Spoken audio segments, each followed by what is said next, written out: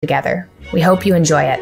The podcast will feature discussions with scientific, literary, and political thinkers of the highest quality we can manage, so that you have access to honest, reliable, and engaging information.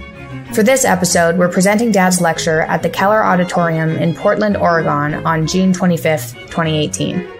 In this lecture, I describe the surprising popularity of long-form philosophical discussions, making specific reference to my talks with Sam Harris on science and value and religion and atheism, the vital and biologically influenced role that temperament and personality play in determining individual interest and ability, and the necessity that free and untrammeled speech plays in aiding people's ability to think carefully and make proper decisions.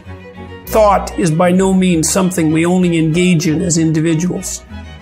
I heard there were protesters in Portland. Yeah, well, Portland is the place where you'd expect there to be protesters, and there were probably protesters at somewhere between 6 and a dozen of the 135 12 Rules for Life lectures around the world. No, I didn't know that. Is that anxiety-provoking at all? Well, it is when you first hear about the possibility of the protest, because you don't know exactly what might come of it. But the way it turned out was, well, first of all, most of the places that advertised the protests, the advertisements for the protests drew out very few protesters. I think the most protests we ever had were maybe a couple dozen, except for one evening when there was a protest for another reason that happened to coincide with one of my lectures. And so all the protest advertisements did was sell more tickets and advertise the show or the lecture more effectively. And I was pretty shielded from whatever protest there might be, because they were always out front and we had security, not a lot. And I was always in the back of the theater preparing. And so that wasn't a problem. And then, although it's anxiety provoking because you're not certain exactly what might come of the protest, the overall tenor of the lectures is so positive that the fact that there's a dozen or 24 protesters compared to the 3,000 people who've come out who are very happy to be there and who are really engaged in the lectures, it makes it completely irrelevant. So I would say overall, for the entire year's worth of tours, the fact of protest was pretty minimal. It didn't have much of an effect on what we were doing at all. That's good. Has anybody come up to you? Like, has anyone been negative to you, or is it kind of on the outskirts? It's very, very rare that someone is anything but exceptionally positive to me on the street. I've had really, I would say, 2 rude encounters out of literally thousands over the last year. Most people are very careful, cautious. They always ask me if they're inconveniencing me, and I tell them that they're not. And then we have a conversation. They often want a photo. It's the one-on-one interactions are incredibly positive. And it's also the case with the questions and answer periods and the meet and greets after the lectures themselves. The opportunity to meet people, because I usually met about 150 people per lecture, was always extremely positive. And I swore at the beginning of this that if I started to tire of the meeting people, who are there to listen to me talk and to buy my book and to support me, if I ever started to get cynical about that or to get tired of it or to start thinking about it as an obligation, that I would just stop. But I never did feel that way. I was always thrilled to meet the people who were there because, why wouldn't anyone sensible be thrilled about that? Yeah, they've come all the way out to support you. That's for clap sure. And stand up. Yeah, and they spent a lot of time and money and effort, and they're already positively inclined. And so I have every reason to be grateful for their attendance and their careful attention and the fact that they're engaging in something serious and that they're serious about it and that they want to talk to me. It's a privilege, and I felt that way the whole time. Oh, that's really cool. When we come back, we'll hear Dad's lecture at the Keller Auditorium in Portland, Oregon. Hey guys, an update on upcoming events.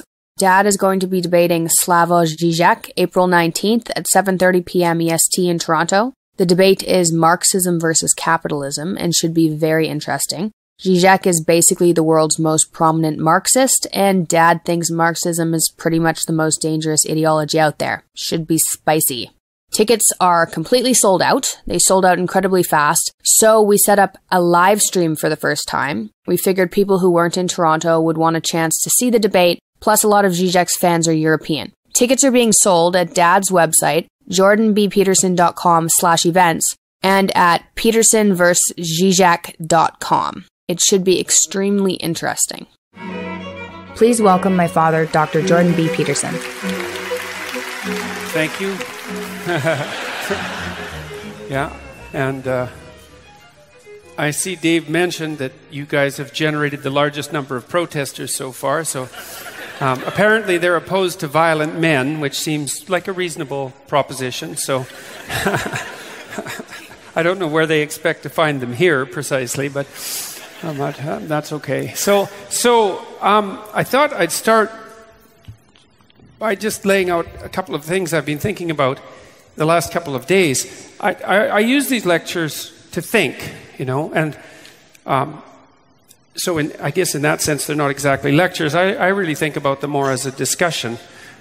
You might think, well, it's kind of funny to term this event a discussion because I'm talking and you guys aren't talking, but that's not really true because I can look at the audience constantly and do specific people in the audience, and I can see if what I'm saying is making sense and if people are following me, and I listen to everyone in some sense, and I try to make sure that everyone's quiet because then I know I'm on track, right?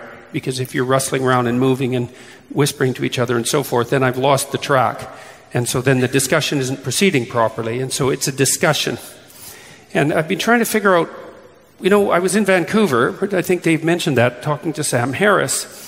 And it was so strange because we were there 2 nights and it sold out. And the venue was about, not quite as big as this one, but pretty close. And so that meant that there was 5,000 people in Vancouver who came out to see 2, guys who are basically scientists/intellectuals. I think that's the right category. Talk about high-level ideas, full force. The thing that I would compare it to most that I've had familiarity with before was a PhD defense. So there was about that level of discourse. Now, it wasn't exactly a PhD defense because I was defending, and so was Sam, right? So it was like a dueling PhD defense. But it was so interesting to see that so many people were interested in that. And we talked for an hour the first night, and then we were going to go to Q&A, but the audience didn't want us to go to Q&A. They wanted us to continue the discussion. And so we talked for about 2.5 hours, which is a long time for an intense discussion like that. And then the same thing happened the next night. And so it's really made me think, like, what the hell's going on? Why is it that this has become popular? Because it's not obvious at all why this is happening. Or what's happening with this group of people that has been termed by Eric Weinstein, this intellectual dark web. And so I've been trying to think it through, so I'll tell you what I think's happening, and you can, maybe it's useful, because obviously here you are all too, participating in whatever this is. And it's certainly a discussion about ideas, there's absolutely no doubt about that, and hopefully about crucially important ideas as well.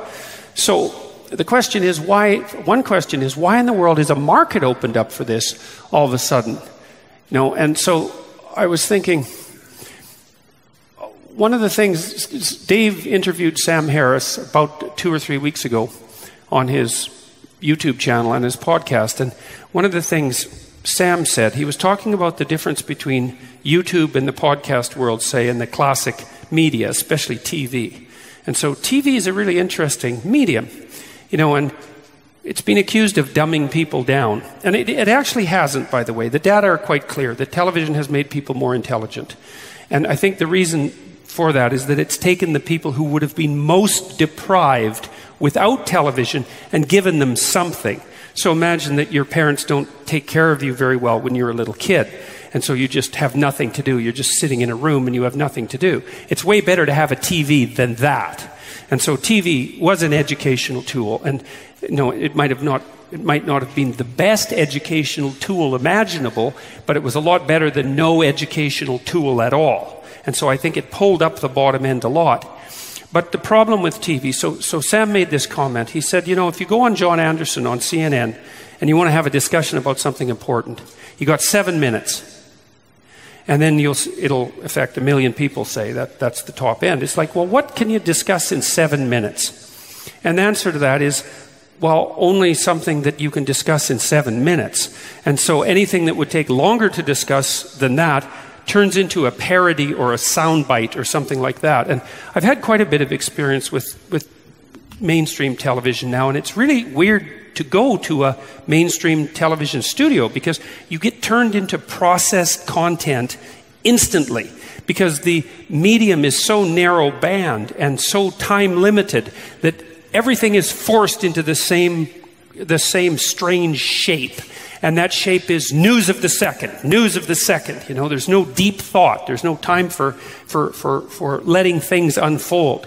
And so it's possible that that's shaped our political discourse deeply in ways that we really don't understand. Marshall McLuhan, who was a famous Canadian social commentator from the 1960s, he said, the medium is the message. And by that he meant that the technology shapes the discourse, right? Is that it has a profound effect on what can be discussed and what can't be discussed merely because of the format. And because television, the bandwidth for television was so expensive and so narrow that it forced everything through this tiny little channel.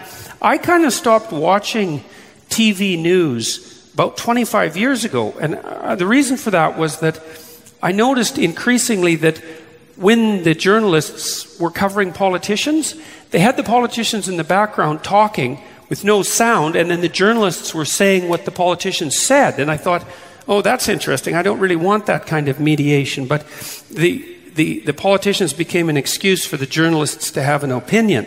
And that didn't seem to me to be very useful. And it's far worse now than it was, it's inconceivably worse now than it was then. Well, but now, so John Anderson gives you 7 minutes and you've got 1 million people, but Joe Rogan gives you 3 hours. Right? And, right. Yeah. Right. So interesting. Isn't it interesting that you're all applauding that? You know, because you think, yeah, and no commercials. That's right. Well, that's the other thing. Because, well, the other thing that TV really serves the commercial market. Now, there's nothing wrong with serving a commercial market, but the commercial pressure for TV, because the bandwidth is so expensive, the commercial pressure is completely, overwhelming. The whole medium twists to serve the commercial market, whereas YouTube is basically free. So it frees you up from the demands, the instantaneous and continual demands of the commercial market. And so, you know, I said, well, Joe Rogan gives you 3 hours, and look at a bunch of you applauded. It's like, isn't that interesting that you're so happy for some reason about the extension of the format to 3 hours, which is really like a big chunk of time. You're so happy with the extension of the forum that just a mention of it makes you applaud.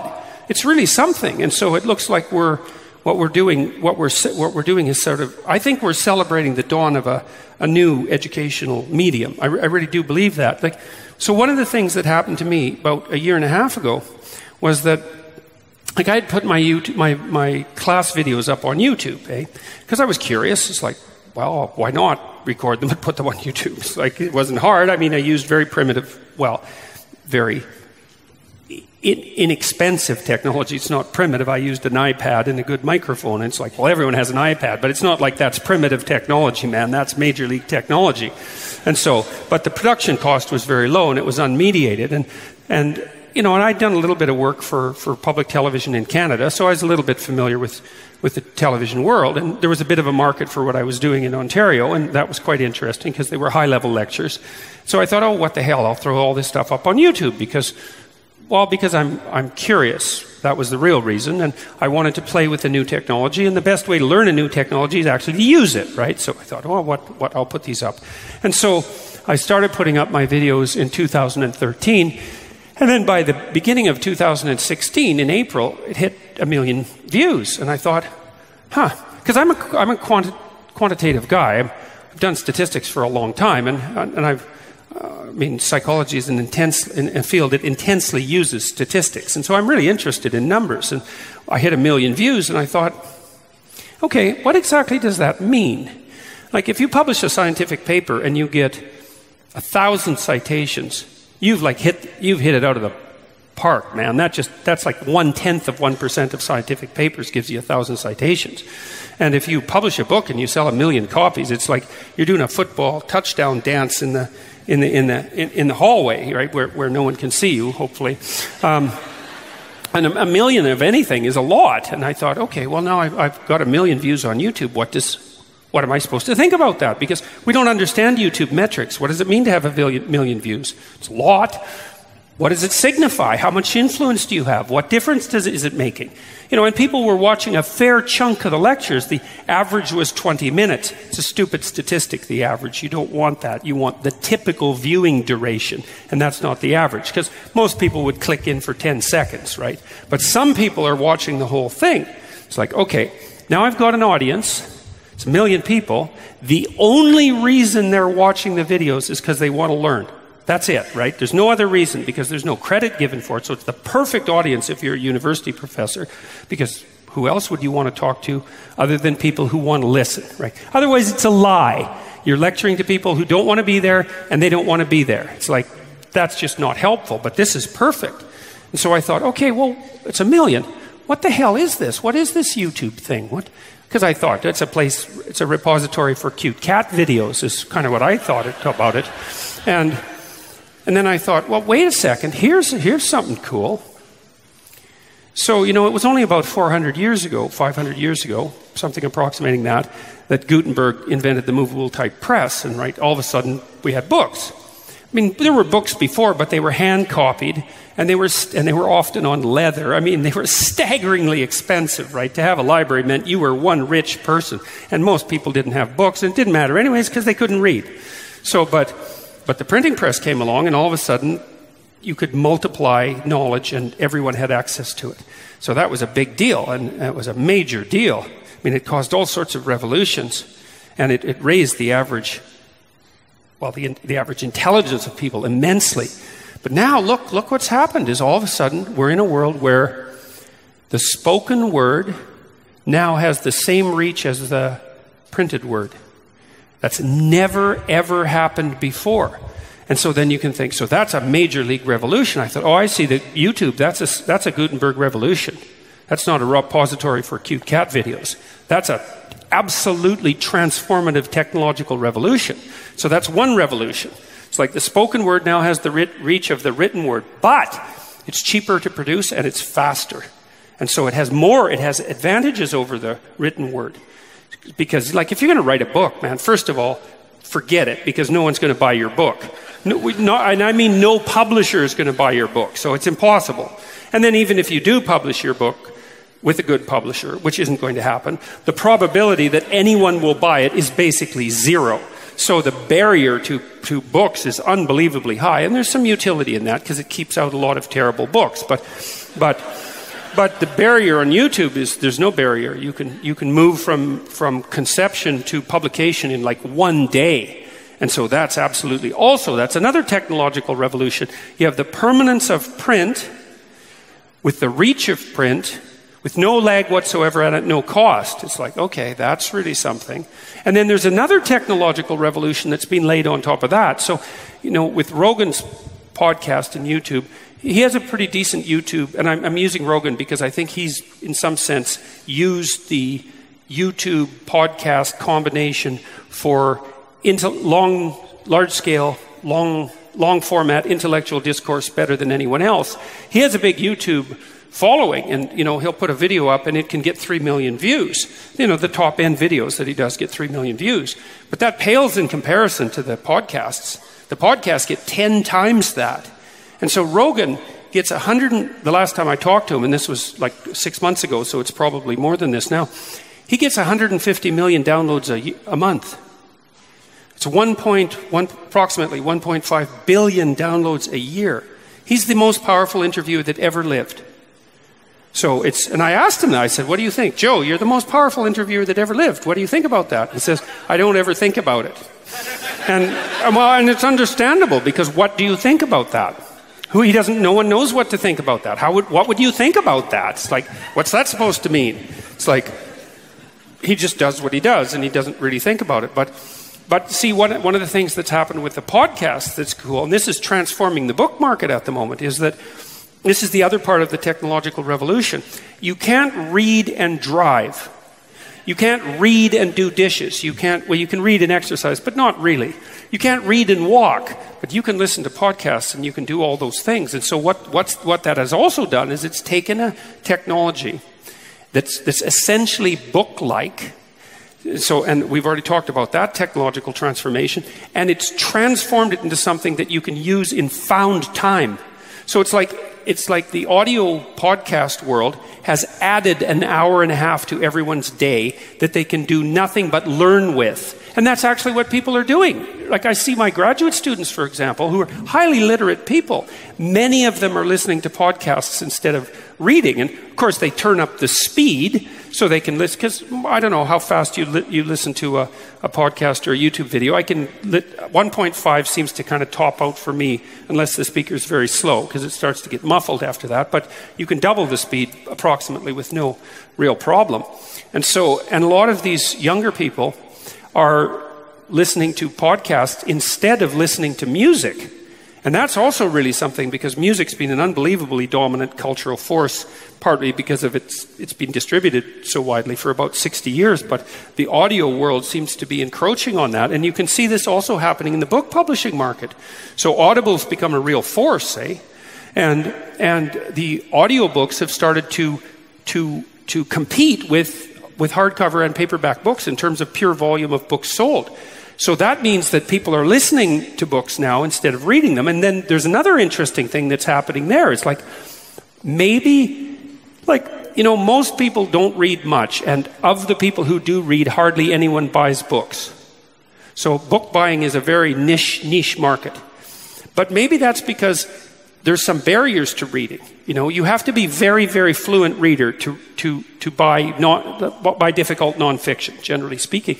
But maybe 10 times as many people can listen to difficult nonfiction as can read it. I mean, it might be, And if it's 10 times as many people, that's also a major technological revolution, because it would mean that all of a sudden high-end intellectual material that was the province of a very small minority of people has all of a sudden capable of reaching an audience of maybe 10 times that. And so I've been running all that through my head. I said, okay, well, what's the nature of this revolution? It's like 4 revolutions at the same time.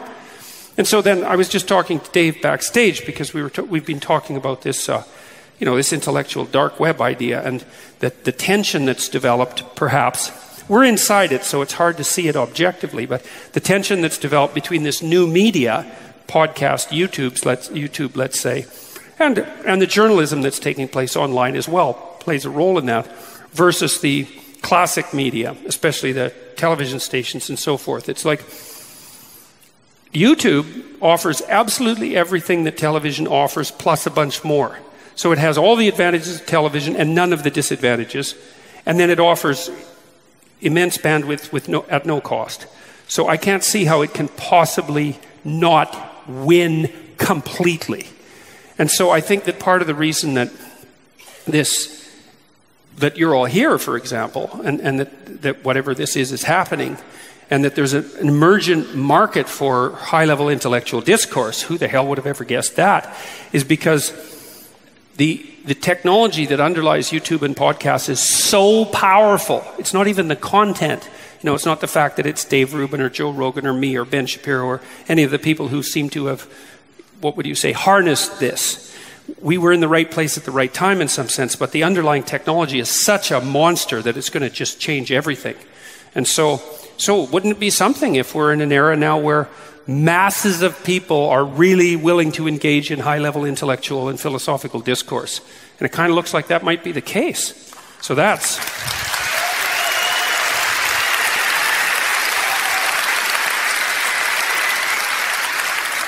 Yeah, and I mean, who knows for how long the hunger for this has been developing. It could easily be for decades. I think you saw a little bit of that starting maybe with talk radio, right? Because talk radio was at least longer format. but it still didn't have the same massive advantages that YouTube and podcasts have. Because, well, the other advantage, of course, they have is it's on demand, right? You can access it whenever you want.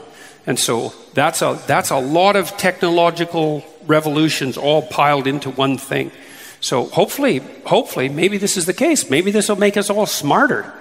I mean, it's possible. So because it was just shocking to me to be in Vancouver and to see.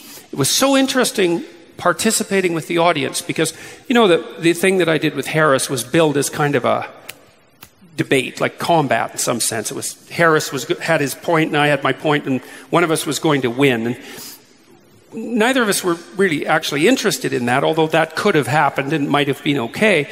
But what happened instead was that we actually had a discussion. Like, Harris is a smart guy and he's got his points, man. And so we actually had a discussion about what it was that he thought and what it was that I thought. And then we were trying to push what we both thought way further along. And it's actually what we were doing. It wasn't a game or anything like that. And what was so interesting was the audience was 100% on board with that. That seemed to be carrying, because there's something going on that attracts people's interest. Well, in a forum like this too, there's something going on. Now, what I think is going on is that everyone loves to participate in, well, I've called it the logos. And so the logos is the capacity of free and truthful speech to conquer chaos and to further the generation of habitable order, right? It's the manner in which we participate in creation itself. I would say that's a religious take on it, and I think it's extraordinarily accurate. And I think that's what people are doing in a forum like this when it's working properly, is we're all here to see if we can expand our competence outward into what we don't know a little bit more, and we can restructure what we do know so that we're more competent people.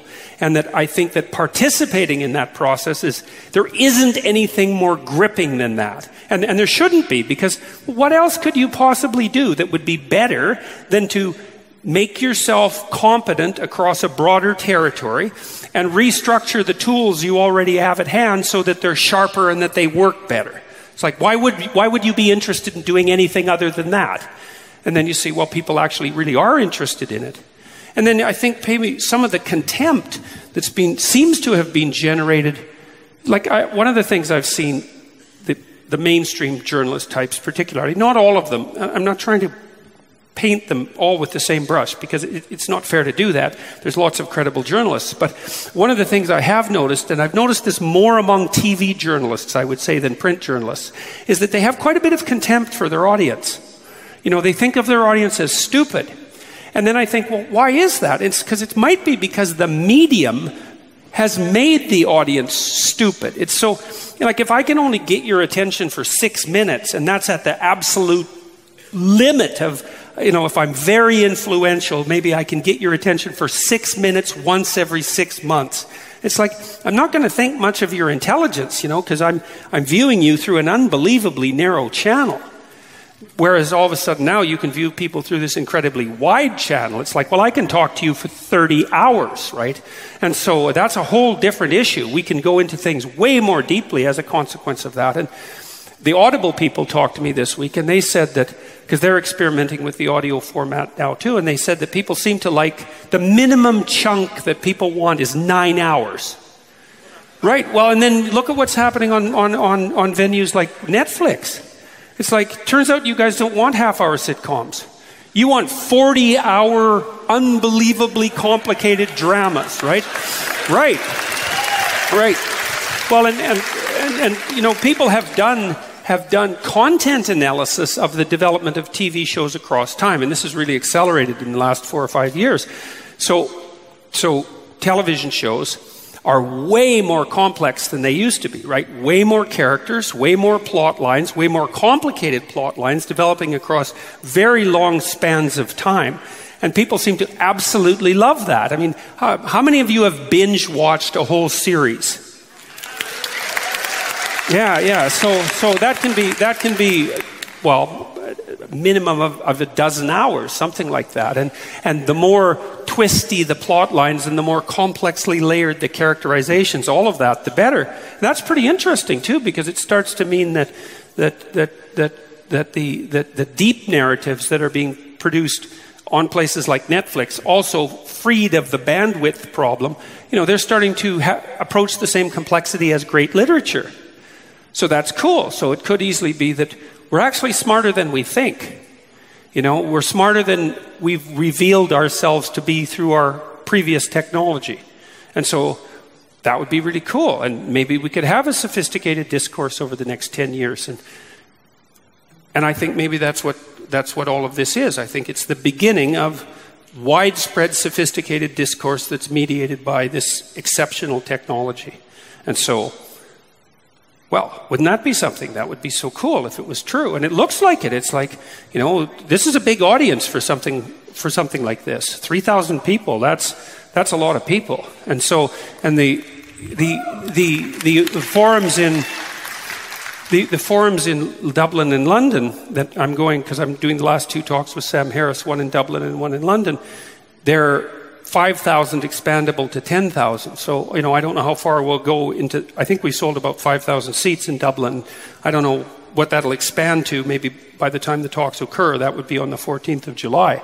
But there's obviously a massive market for this. So it's so interesting, and it looks like it's so good.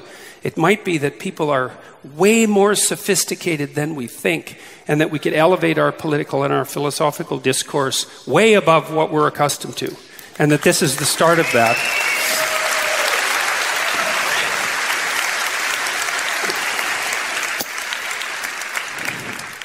So I'm going to start with, I'm going to move now to discuss Rule 1 in 12 Rules for Life. And it's a rule I've hit multiple times because I've been working on it a lot, but it's also, there's things about the way that I've been conceptualizing this rule that have actually changed as a consequence of the discussion that I had with Harris. So I'm going to twist some of that into this tonight. So in 12 Rule, in the book, the chapter that's received the most satirical attention, let's see, and the most vicious criticism in some sense is the first chapter, which kind of surprised me. I thought the 5th chapter was going to be the one that would do me in, and that's the one that's don't let your children do anything that makes you dislike them. I figured I was dead in the water for publishing that because, well, first of all, I've made the claim that children can be dislikable, which is self-evidently true, but not something you're ever supposed to say. And then the other thing that's completely taboo about that title is that you could be a parent and not like your children, which is also obviously true, but another thing that you're not supposed to say. So I thought the combination of those two would be just deadly. But I got a hall pass for Rule 5. But the whole lobster thing, man, people have been up in arms about that. So, and I didn't expect that at all, but I do understand why. I do understand why, I think, and talking to you, Harris, made it even clearer. So I'm going to lay out the underpinnings of Rule 1 and tell you, first of all, why I wrote it the way that I did write it. See, I've been trying to figure out what our fundamental political debate is about.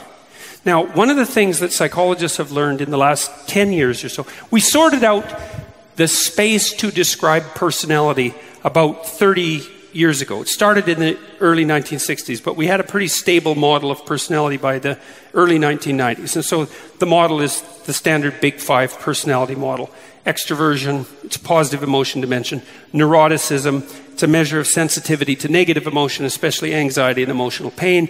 Agreeableness, which seems to be on the pro-agreeable side, sort of compassion and politeness, and on the less agreeable side, sort of toughness and bluntness. Conscientiousness, that's dutifulness, industriousness, and orderliness, and openness to experience, which looks like a creativity dimension. Now, those dimensions were extracted out from large-scale surveys using blunt force statistics. No theory, except the only theory that underlies the Big 5 is the idea that the structure of personality might be encapsulated in language. Right, that personality is so important that we've actually built it into our linguistic system. So if you analyze the language, you can extract out the dimensions of personality. That was the only theory. And then it was brute force statistics that did the extraction of the dimensions. And then, and that was all sorted out by about 1992, 1993. And so, most psychologists, I mean, we're debating still about the precise details of the Big Five model, but most people accept the notion that insofar as you can measure personality with questionnaires, then it has approximately a 5-dimensional structure. And so maybe it's 6, maybe it's 7, but it's certainly at least 5. And then once we got that sorted out, we could look at other issues like, well, were there personality differences between men and women?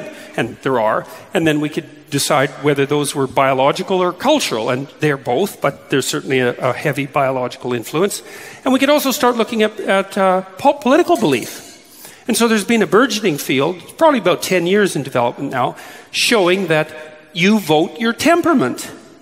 Now, it's quite interesting because what you think is you look at the facts and then you have a rational discussion with yourself and you come to your reasoned conclusions, and that's why you're a Republican or a Democrat, let's say. But it doesn't really look like that, because being a Republican is actually heritable. So it's under biological influence, which is quite interesting. Same with being a Democrat. And it's also very tightly associated with your temperament. Not perfectly. And it's not like you don't think about things politically, but you see, the thing about your temperament is it tends to serve as a screen for the facts. So you think, well, I look at the facts and I derive my conclusions, but what you don't take into account is, well, where do you look for the facts, right? Because you just don't look randomly everywhere for facts. You have your places to go for facts, and that sort of biases what facts you'll see. And then something in you highlights certain facts as worthy of your attention and others as not. And that's your temperament. So it's really hard to get access to the facts independently of your temperament. And your temperament basically provides you with a quick and dirty way of interacting with the world. So like if you're extroverted, for example, you're going to exploit the world insofar as the world is social and you're a social being. And if you're agreeable, then you're going to orient your life around relationships. And if you're conscientious, then you're going to orient your life around duty. And if you're open and creative, then you're going to organize your life around entrepreneurial and creative activity. And so those are your niches. And it's not exactly that that's your choice, although that enters into it. It's like that's who you are. And if you have children, especially if you have a couple of them, you can see how different their temperaments are right from very, very early. You can really see it, I think, right away, but you can certainly see it by 6 months. So anyways, it turns out that your political choices are very heavily influenced by your temperament. And so this is how it works. So if you're liberal, you're likely to be high in trait openness, which is the creativity dimension, but low in trait conscientiousness. And so that's industriousness and orderliness.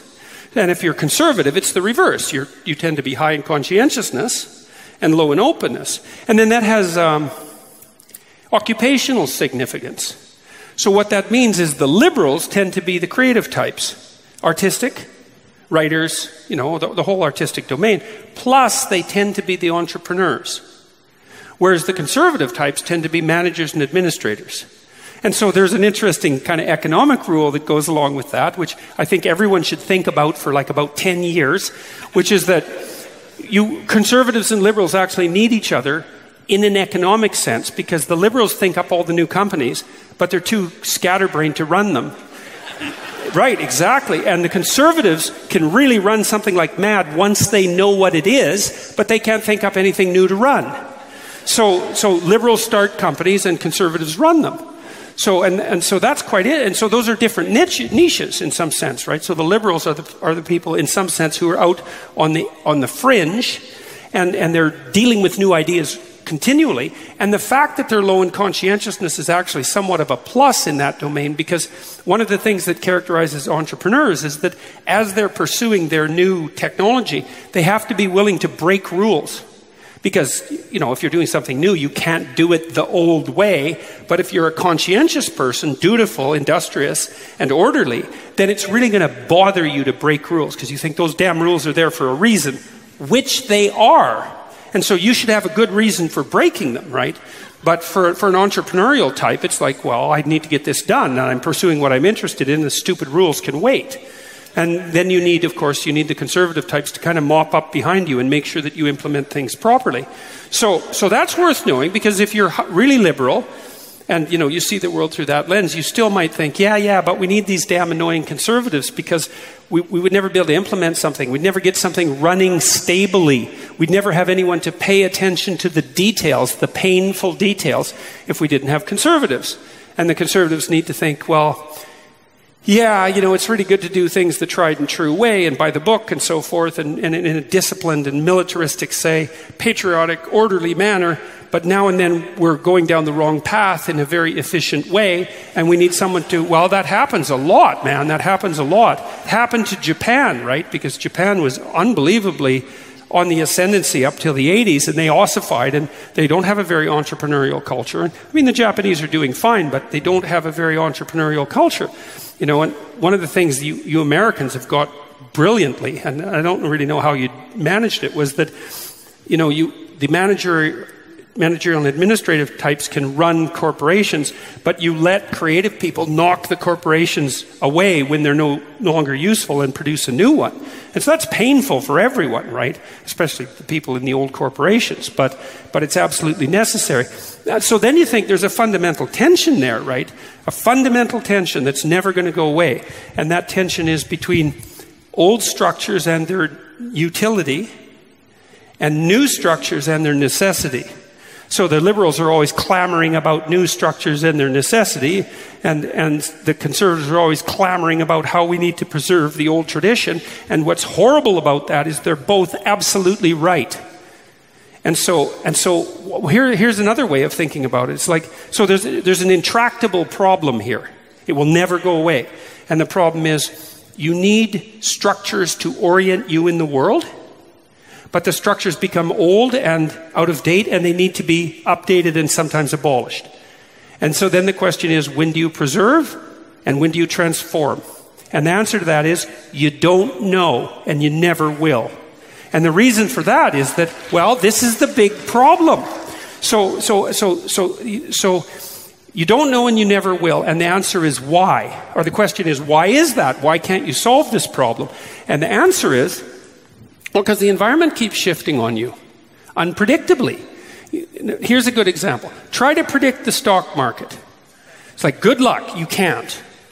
You can't. If you do random selection, that's about as good as you can do. So this has been tested over and over. So like if you take, say you take a cohort of money managers, and you look at how they do in terms of stock market investment over a 5-year period, you find that if a random selection process will beat them on average. Money managers do worse than random on average. And the reason for that is because the stock market is actually unpredictable. And the reason for that is that even if you got an edge and you could predict it for like a minute or let's say an hour, someone is going to figure out that you're predicting it, and they're going to change their behavior, and that'll screw up your prediction model immediately. So the stock market is twisting around and moving. And the reason I'm using it as an example is because it's a good analog of the environment as such. The environment's unpredictable, fundamentally. And you know that. You all know that, because you can have a good plan, and you can be laying it out, and something can come along and broadside you, right?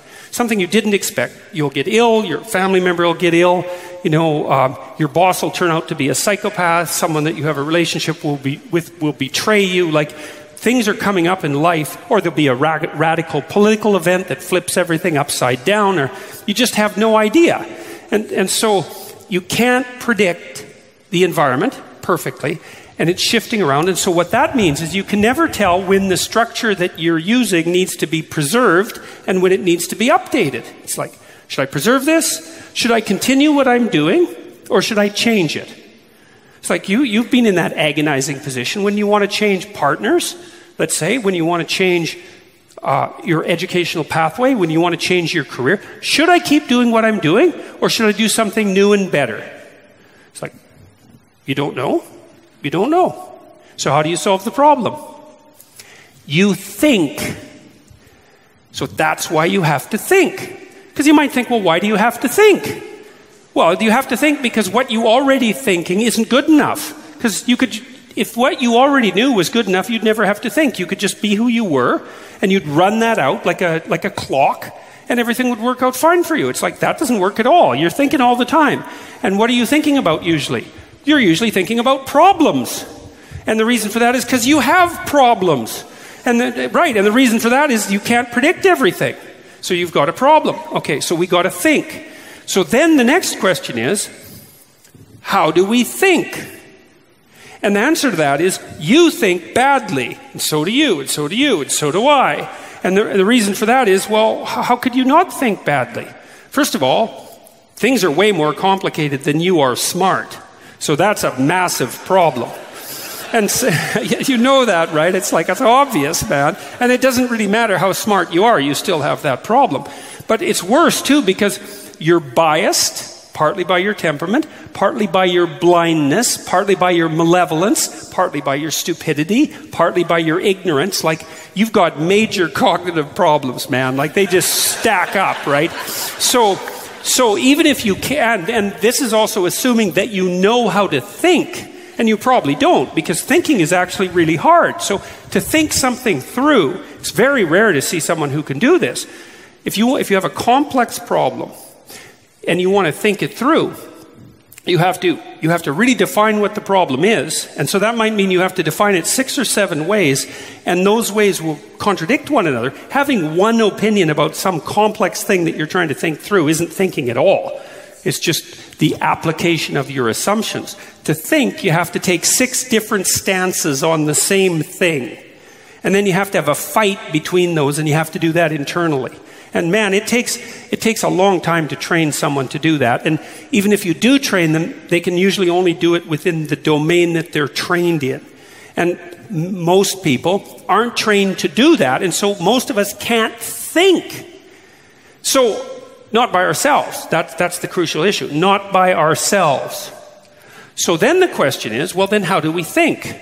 And the answer to that is by talking. And that's what made me a free speech advocate. You see, because that's how we think. So, you know,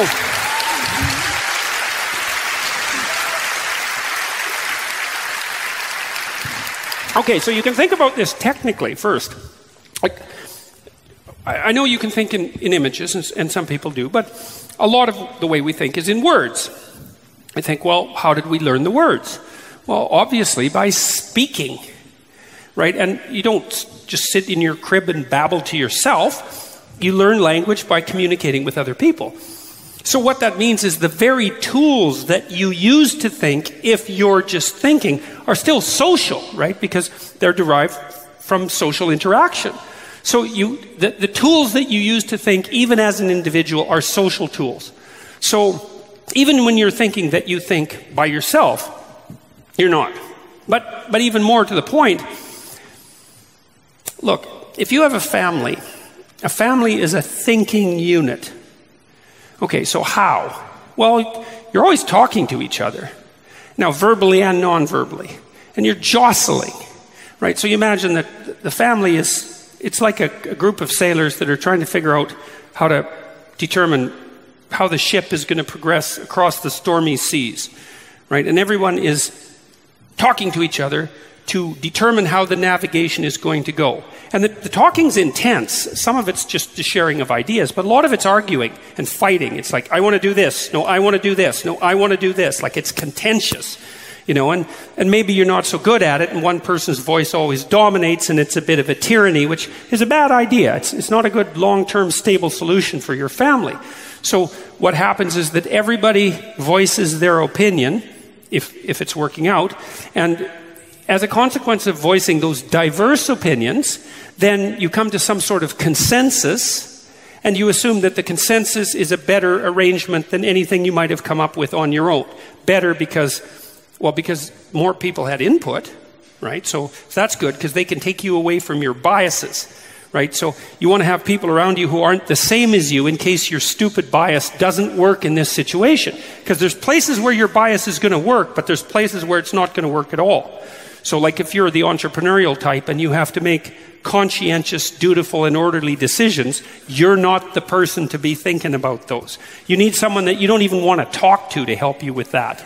So you put together a family unit saying, everybody's communicating, and hopefully what comes out of that communication, if it's truthful communication, and everyone is engaged in it with an eye to making things better, let's say, what emerges out of that is a pathway that's better than any of the pathways that any of the individuals would have come up with had they been on their own. And that's kind of self-evident, because why the hell would you have a family otherwise? Like, if it's a worse solution than being alone, then why bother with it? So, and it isn't. I mean, the data on that are pretty clear. You know, it's for example, people who are in long-term relationships do better, generally speaking, than people who are single. Now, that's partly because the people who are single, some of the people who are single are sick in many ways, and that's making it difficult for them to find a partner. So, you know, it's a two-way issue, but it still does seem better for people to be in a relationship, which is kind of why most of us are searching for a relationship, right? And usually it's medium to long-term relationship. And then you see in that dyadic interaction the same thing. So I'll tell you a little story. This is a very cool idea. I'll go lateral here for a minute and deeper, because I want to show you how some of this has a metaphorical underpinning as well.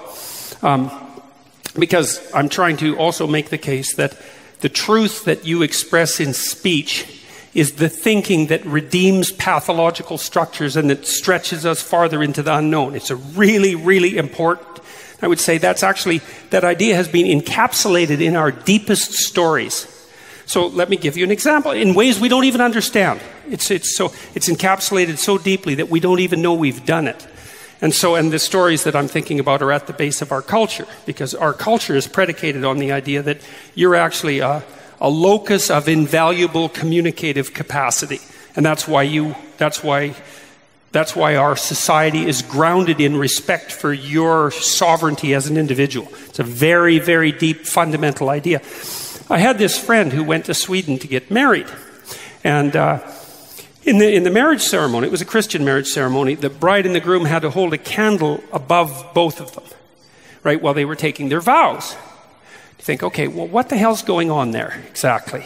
So it's a dramatic ritual, right? It's like a play in some sense. It's even like the things that kids do when they're pretending. It's a play. Well, what does the candle represent? Well, it represents the same thing that the candle represents if you put it on a Christmas tree. Now, you have a Christmas tree at the darkest time of the year, right? Because that's around December 21st. And so the light needs to come back at the darkest possible time. And so the tree with the lights on it, that's what it signifies. It signifies the reemergence of illumination in the darkness. And illumination is associated with light. And so the light is the candle, and the candle is the thing that you hold above both people in a marital relationship as the value to which they both bow. Because you might say, well, who's subordinate to who in a marriage? You can have a big fight about that. Well, if it's a patriarchal marriage, then the man's in control. And if it's a matriarchal situation, then the woman's in control. But someone has to be in control, or something has to be in control. It's like, no, not necessarily. It could be a process that you're both engaged in that you're both subordinate to. And that's what that ceremony represents. It's the idea is, no, you're both subordinate to the principle of illumination. It's like, yes, that's what you want to be subordinate to, that's for sure. So it isn't that I have to abide by what you want, and it's not that you have to abide by what I want. It's that both of us should be oriented towards the future, the positive future, and then both of us should be telling the truth. And then that'll produce a kind of dialogue, and we're both going to abide by the consequence of that dialogue. So we're subordinate to this higher order principle of illumination. Now, because I said already this was a Christian ceremony, the illuminated candle was assimilated to the idea of Christ. And so the notion there, and this is an extraordinary old notion, it's the notion of the sacrality of marriage. And so the idea there is that the principle of illumination is what unites a man and woman in a proper relationship.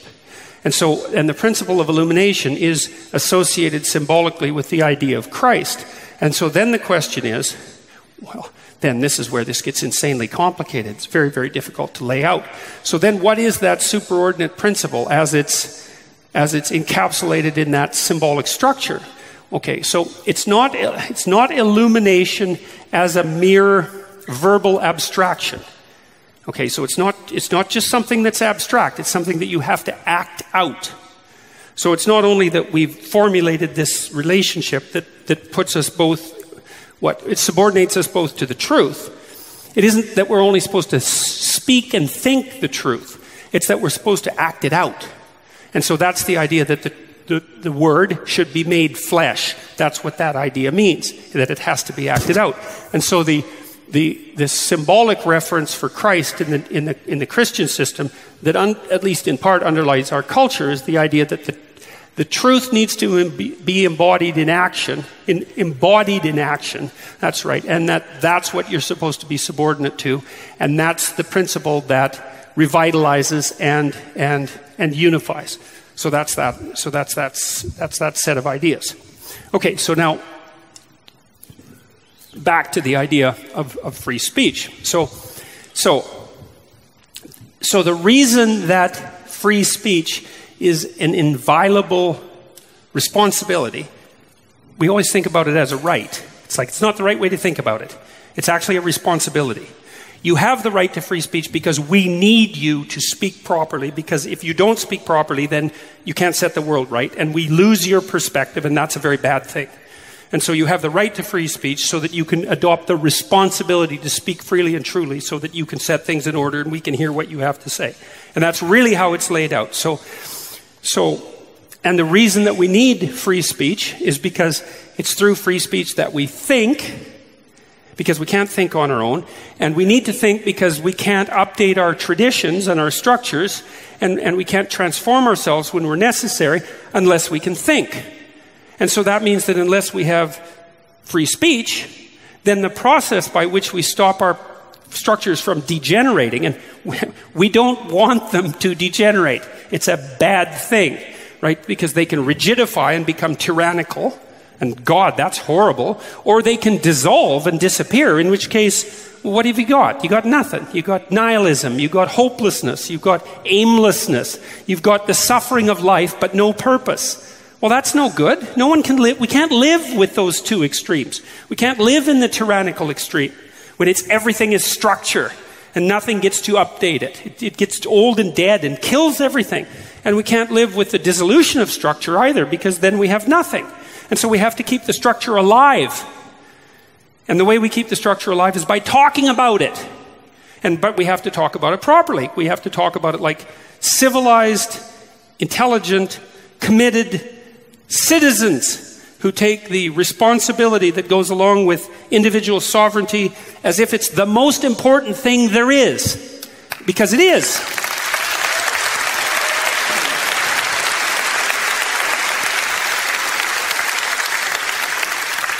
And so maybe that's why it's so good that we're engaging in this sort of dialogue, and that the forum for that has started to expand.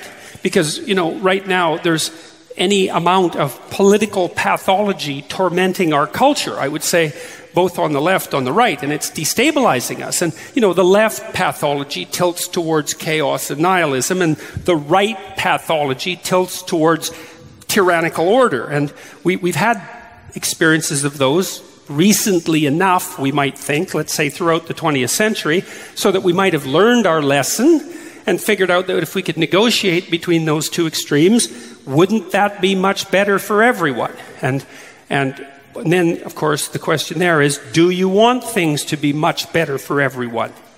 And you might think, well, obviously the answer to that is yes. It's like, it's not so obvious, right? It's not, perfectly well if you sit on the edge of your bed and you have a little meditative discourse with yourself, discussion with yourself, that your motivations are far from pure. And the probability is that some of the time that you're aiming down and not up for whatever purposes you might have, revenge or anger or hostility or trauma or resentment or whatever it is, whatever chip you're carrying on your shoulder, whatever way you feel victimized by your unfortunate circumstances. And they are unfortunate, right? Let's make no mistake about that.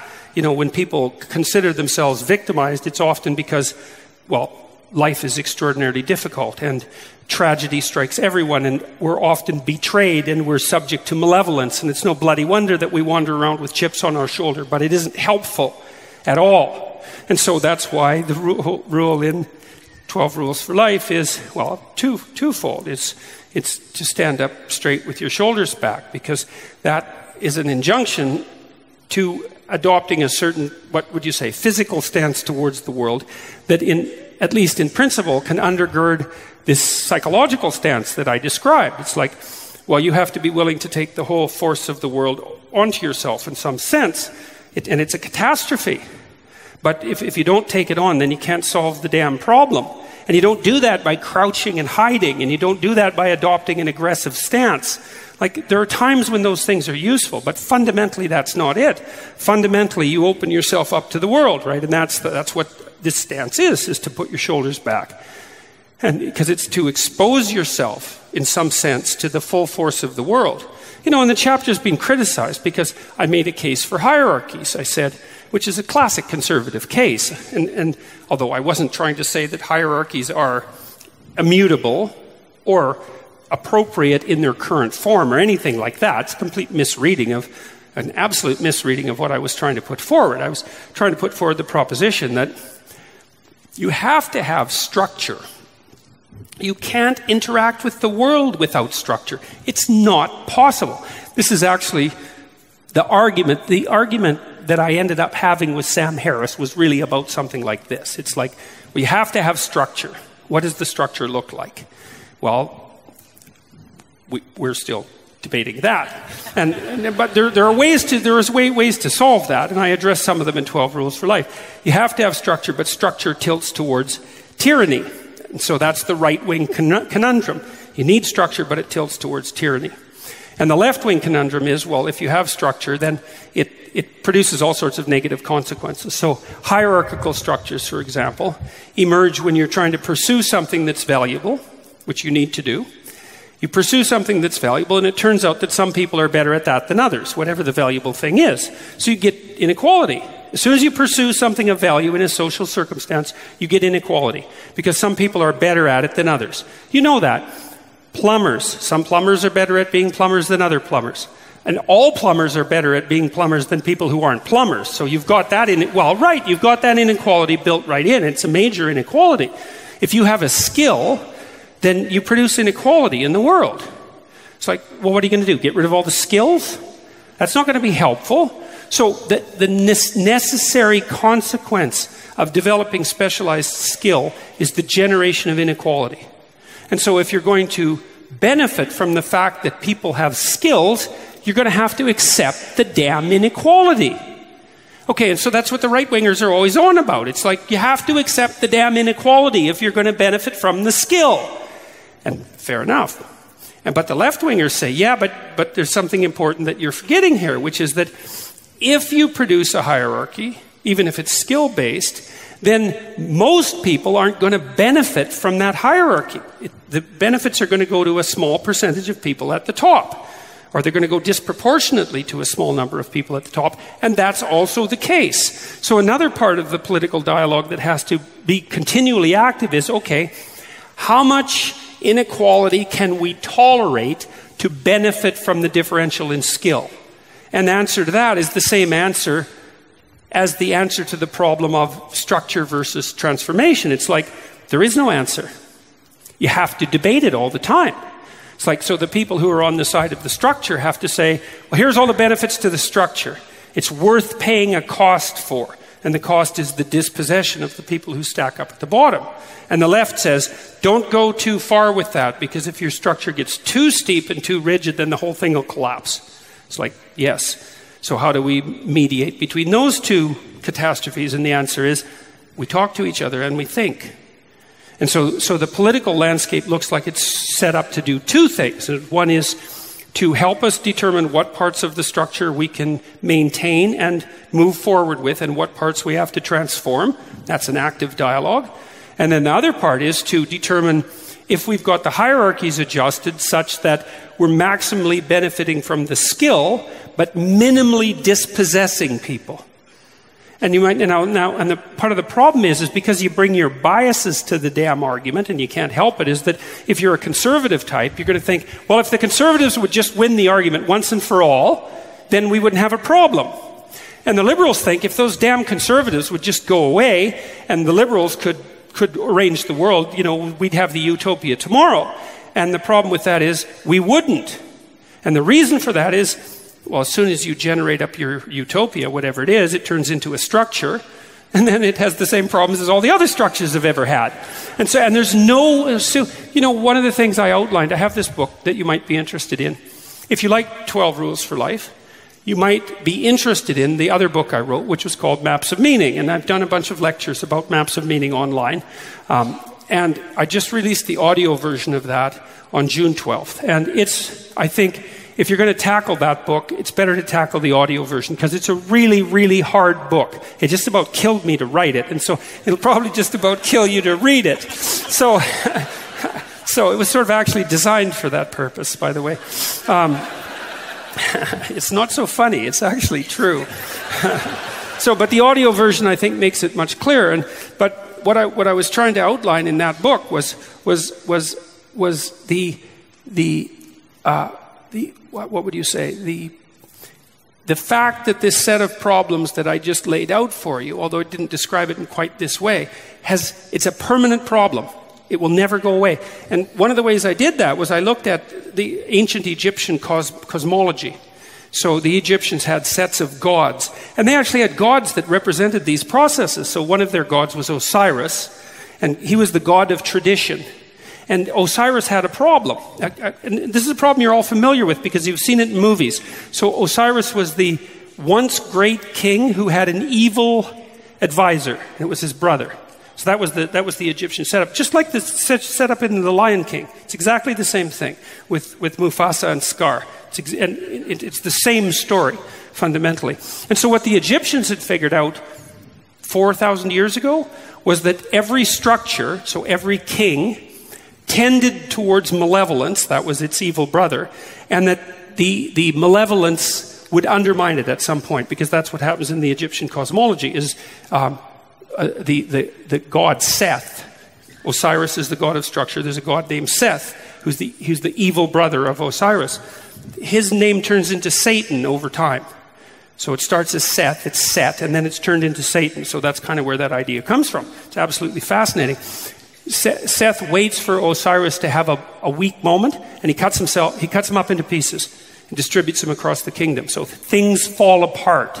That's what the Egyptians figured out. Things fall apart. And they do that of their own accord, but we speed them along by being malevolent.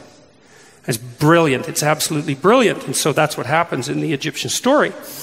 And things fall apart, and then the goddess of chaos emerges. That's Isis.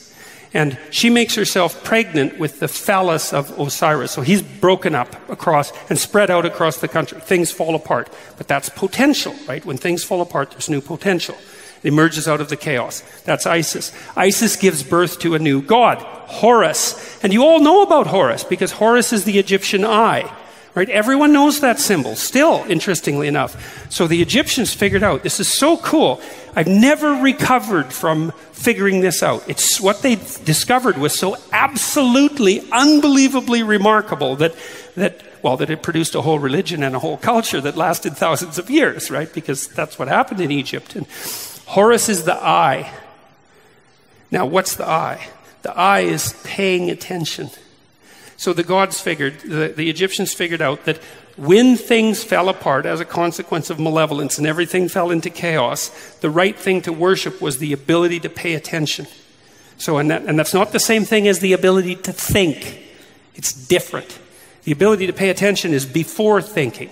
And the ability to pay attention is, something's gone wrong here. I'm in a state of chaos. My marriage is falling apart. Or we've had a bad fight, let's say. And I don't know what's going on. How am I going to figure out what's going on?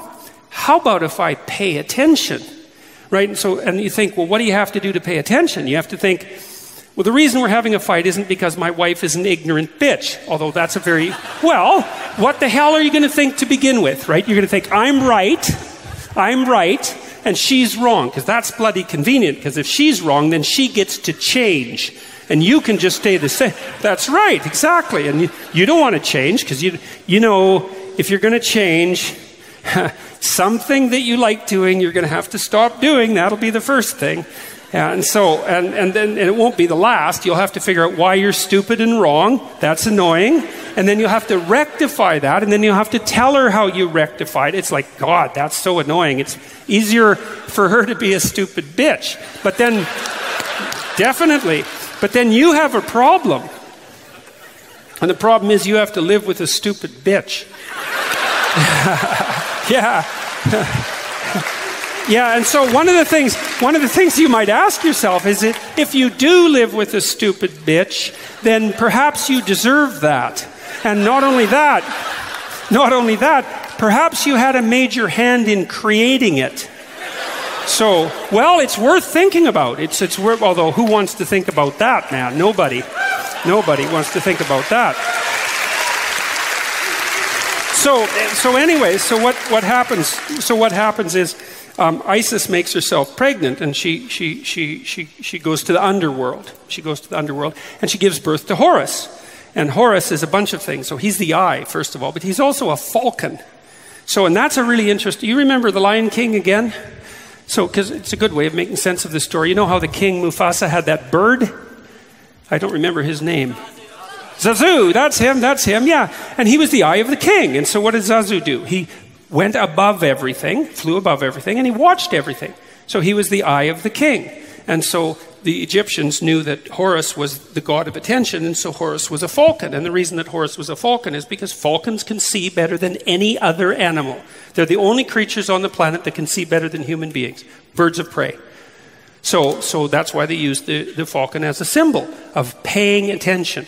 Now, so Horus grew up, and he was different than Osiris. Osiris was the god of tradition, blind, willfully blind, couldn't pay attention to his evil brother even, didn't notice that he was being threatened, could have, but didn't, was willfully blind. And so he was overthrown by the forces of malevolence. Permanent problem in human history. Horus was born, and he's alert attention. He can see, but now he has a problem. What do you see when you can see? And the answer to that is, you see what you don't want to see. Right? Because, you know, it's easy to see what you want to see. It doesn't take any real vision to see what you want to see. To see what you don't want to see, that's a whole different story. And that's the thing about Horus, is he could see what he didn't want to see. And what he really didn't want to see was the nature of his evil uncle. And so he goes back to his kingdom. Same story as the Lion King, again, by the way. He goes back to his kingdom and has a battle with his evil uncle to regain his kingdom. Which basically means that if you're going to pay attention, that's what you're going to do. Is you're going to encounter the permanence of malevolence and ignorance. You're going to encounter that, and you're going to see it. And so Horus goes back and has a fight with Seth, and while they're fighting, Seth tears out one of his eyes. And there's a warning there too, which is that if you're going to see, you're going to pay a price for it. And the price might be so high that it actually damages your ability to see. So, and which is partly why people don't want to see. And it's no bloody wonder, because there are things that you can see that you do not want to see. And they're the things that really bring us down. They're the things that really do us in. And not only the things that other people are doing, tyrannical people, people who commit atrocities, murderers, that sort of people, but all the things you do in your own domain, all the parts of you that are malevolent, all the parts of you that aren't sorted out properly, that aren't serving the world properly. You take a good look at that, the probability is very, very high that it will damage your vision. And that's why people don't do it. So anyways, Horus has this terrible battle with Seth, and he banishes him to the nether regions of the kingdom. Can't kill him, no getting rid of him, because the malevolence and ignorance are a permanent part of existence, and there's no permanent solution. The best you can do is banish it temporarily. And he gets his eye back. And so then you might think, well, what does he do? Slaps his eye back in his head and rules. No. That's not what happens, and this is where the Egyptians really surpass themselves in their brilliance. Horus takes his eye and he goes down to the underworld. Again, it's the kingdom of the dead, essentially. And Osiris is down there, his father, but kind of dismembered and ghost-like, you know. And so Horus goes to find his father in the underworld, to rescue him from the belly of the whale, let's say, like Pinocchio does in the Pinocchio story. It's the same idea. And when he goes to find Osiris, he gives Osiris his eye. And that reanimates him. And so then Osiris and Horus go back out of the underworld, arm in arm, father and son, and it's their union that rules. And so for the Egyptians, the Pharaoh, who had sovereignty, was the union of Osiris and Horus, the union of tradition and vision. It's so brilliant. It's so unbelievably brilliant. And they associated that with the immortal soul. That was the Egyptian idea, that the immortal soul was the union of tradition and vision. And so, well, that idea had an immense influence on the development of Judaism and an immense influence on the development of Christianity. And so it's an idea that's way at the bottom of our culture. But and there's something unbelievably profound about it, which is that's what you should be, is you should be the union of tradition and vision. But that the price that you pay for that is that you'll pay attention, and the price of paying attention is that you will see things that you do not want to see. But the thing is, you can. That's the thing that's so remarkable, is that if you're willing to allow yourself to see the things that you don't want to see, you will discover that you can see them, and that you can actually tolerate that. And I would say we actually don't know a more deep clinical truth than that. So because I could take this out of the domain of metaphysical speculation, even though it's not precisely necessary to do so. If you're dealing with someone who's very anxious and who's stumped in their life, they can't move forward, they're stopped by their anxiety and their terror, what you do is you break down their terror into manageable pieces. You say, okay, what are you afraid of? Well, maybe I'm agoraphobic. I'm afraid of elevators and death. I know it's a big leap, man, but when an agoraphobic person looks in an elevator, they see a tomb. Like, it's death they're afraid of. They're afraid they'll get trapped in the elevator and they'll have a heart attack and they won't get to a hospital and they'll die. Or worse, they're afraid they'll be trapped in an elevator with a bunch of other people, that they'll have a heart attack and make a fool of themselves so that while they're dying, everyone will be looking at them. Right? So it's social judgment plus mortality all balled up into one. And so, and really, this is the case. And you can understand that, because the two great fears are to be humiliated and to die. And so if you really want to be terrified, you want to be humiliated while you're dying. Right. Right. So, but then what you do with the person who's afraid is that you help them gradually encounter the thing that they're afraid of, and what they learn, so you expose them to the elevator, say in bits and pieces. First of all, they stand 10 feet from it, and then 5 feet, and then maybe they look inside it, then maybe they step inside it while you hold the doors open, and then maybe they travel down one floor, and they don't get less afraid, they get braver. Right, and this is also what you want for your children. That's rule 11. Don't bother children when they're skateboarding, because you don't want them to get less afraid. You want to get them to be braver. And you do that by exposing them to things that are beyond them and to encourage them. And that's what you do to people if you want to help them overcome their justifiable terror of existence. You find, well, if you expose people to challenges that are slightly beyond them in a rigorous manner, then they get stronger and stronger and stronger and stronger. And we have no idea what the upper limit is to that. You can't discover an upper limit to that in a therapeutic session, because if you're dealing with someone, say, over a decade-long period. I had a client recently, when she first came to see me, she was so socially timid that even though I was her therapist, we couldn't go into a coffee shop to have a coffee together. That was not possible. And at the end of 10 years, and I'm not taking credit for this, by the way, she did this on her own, which is what you have to do if you're successful in psychotherapy. Anyway, she was doing stand-up comedy at clubs. It's like, right, man, that's a big difference. That's a big difference. So, and it's not because she became less afraid of people. It's because she discovered more and more about what she was actually capable of, despite the fact that she was afraid. And that's way better, because good luck getting rid of your terror, man. That's just not going to happen, because there's endless things to be terrified about, and they are absolutely real. So the best you can hope for is courage, not a cessation of fear. And so, well, what's the underlying theme in 12 Rules for Life? Well, I've laid it out to some degree today, a discursive talk, but nonetheless, it's like,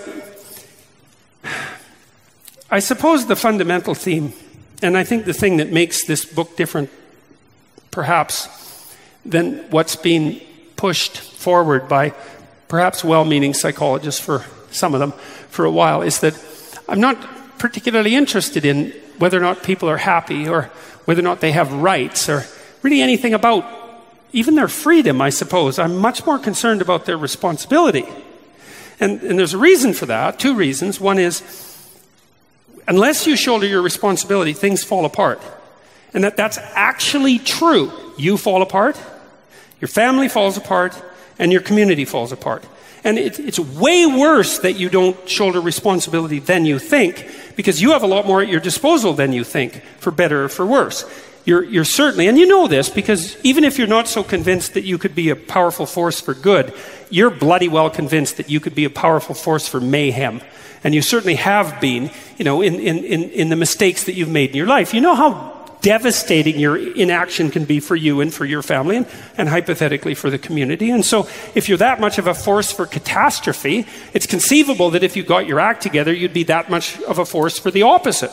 And I do really believe this is the case. I think the individual is far more powerful force for good and evil than any of us are willing to realize. And I don't think that we would have founded our entire culture on the proposition that sovereignty inheres in the individual if we wouldn't have figured that out at some point. Or is that just a game? Is that just a game that sovereignty inheres in the individual? Or is it real? Your whole culture in particular, the Americans, you guys in particular, it's like it's explicit in the structure of your society. It's on you. And it's not because of your rights. It's because of the necessity for you to adopt responsibility for your own shortcomings and the shortcomings of everything around you. It seems to me that I think that's just a statement of fact, that that's how the world works. I think that that's why our cultures work, the cultures that are predicated on the sovereignty of the individual, because we got something right about that. But it's not rights, it's responsibility. But what's cool about that, and I'll end with this is what's so interesting about that. It's like, I already said that, like Horace, you have reasons not to pay attention. You don't want to lose an eye, man. It's like you really want to pay attention to the terrible things that are going on around you or within you. It's very brutal. It's like, well, why bother? Well, here's a reason. It's like, you're stuck with the suffering in life. And you're stuck with the malevolence in life, which is associated with the suffering, right? I mean, you're in a fragile physical form. You're going to age and die. You're going to get sick. That's all going to happen. And then it's going to be made worse by your own foolish errors and the willful errors of people around you. There's no getting away from that. But the question is, well, what can you do in the face of that? I would say, well, you can pursue what justifies that, the suffering and the malevolence. And the answer to that is, well, you need to do something noble and worthwhile. You think, well, despite the unacceptability of existence, there are things that you can do that make it worthwhile, right? That make you want to get up in the morning when it's a hard morning to get up. You think, I've got things that are worth doing. It's like, well, where do you find the things that are worth doing? Well, it's not in impulsive pleasure and the seeking of every privilege you have because you have rights. And you know that. You don't admire people like that. And admiration is the spontaneous manifestation of your sense of how to orient yourself in the world. You admire people who take on the responsibility of life. They take care of themselves. And they have excess capacity, so they take care of people around them, their family. And maybe they can even transcend that. They take care of themselves, their family, and their community. And they have a reason to get the hell out of bed in the morning when it's a brutal morning. And everyone needs a reason to get out of bed in the morning when it's a brutal morning. Because the brutal mornings, if they're not here, they're coming. And so happiness isn't going to get that for you, because those aren't going to be happy mornings.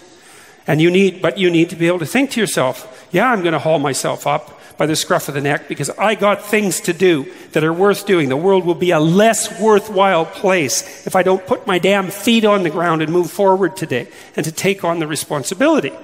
And that's part of, let's say, standing up straight with your shoulders back, right? And to confront the world in a proper manner. And so, well, that's the fundamental ethos of 12 Rules for Life and the fundamental issue in chapter 1.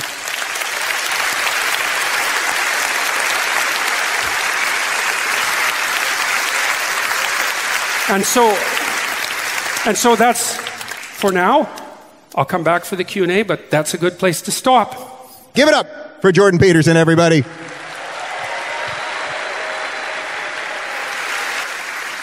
Look at you delivering me a computer like a waiter. All right. So I want to start with this one because there were about 100 questions like this, but I thought it was worded the best way. What do you think of all the soy boys across the street?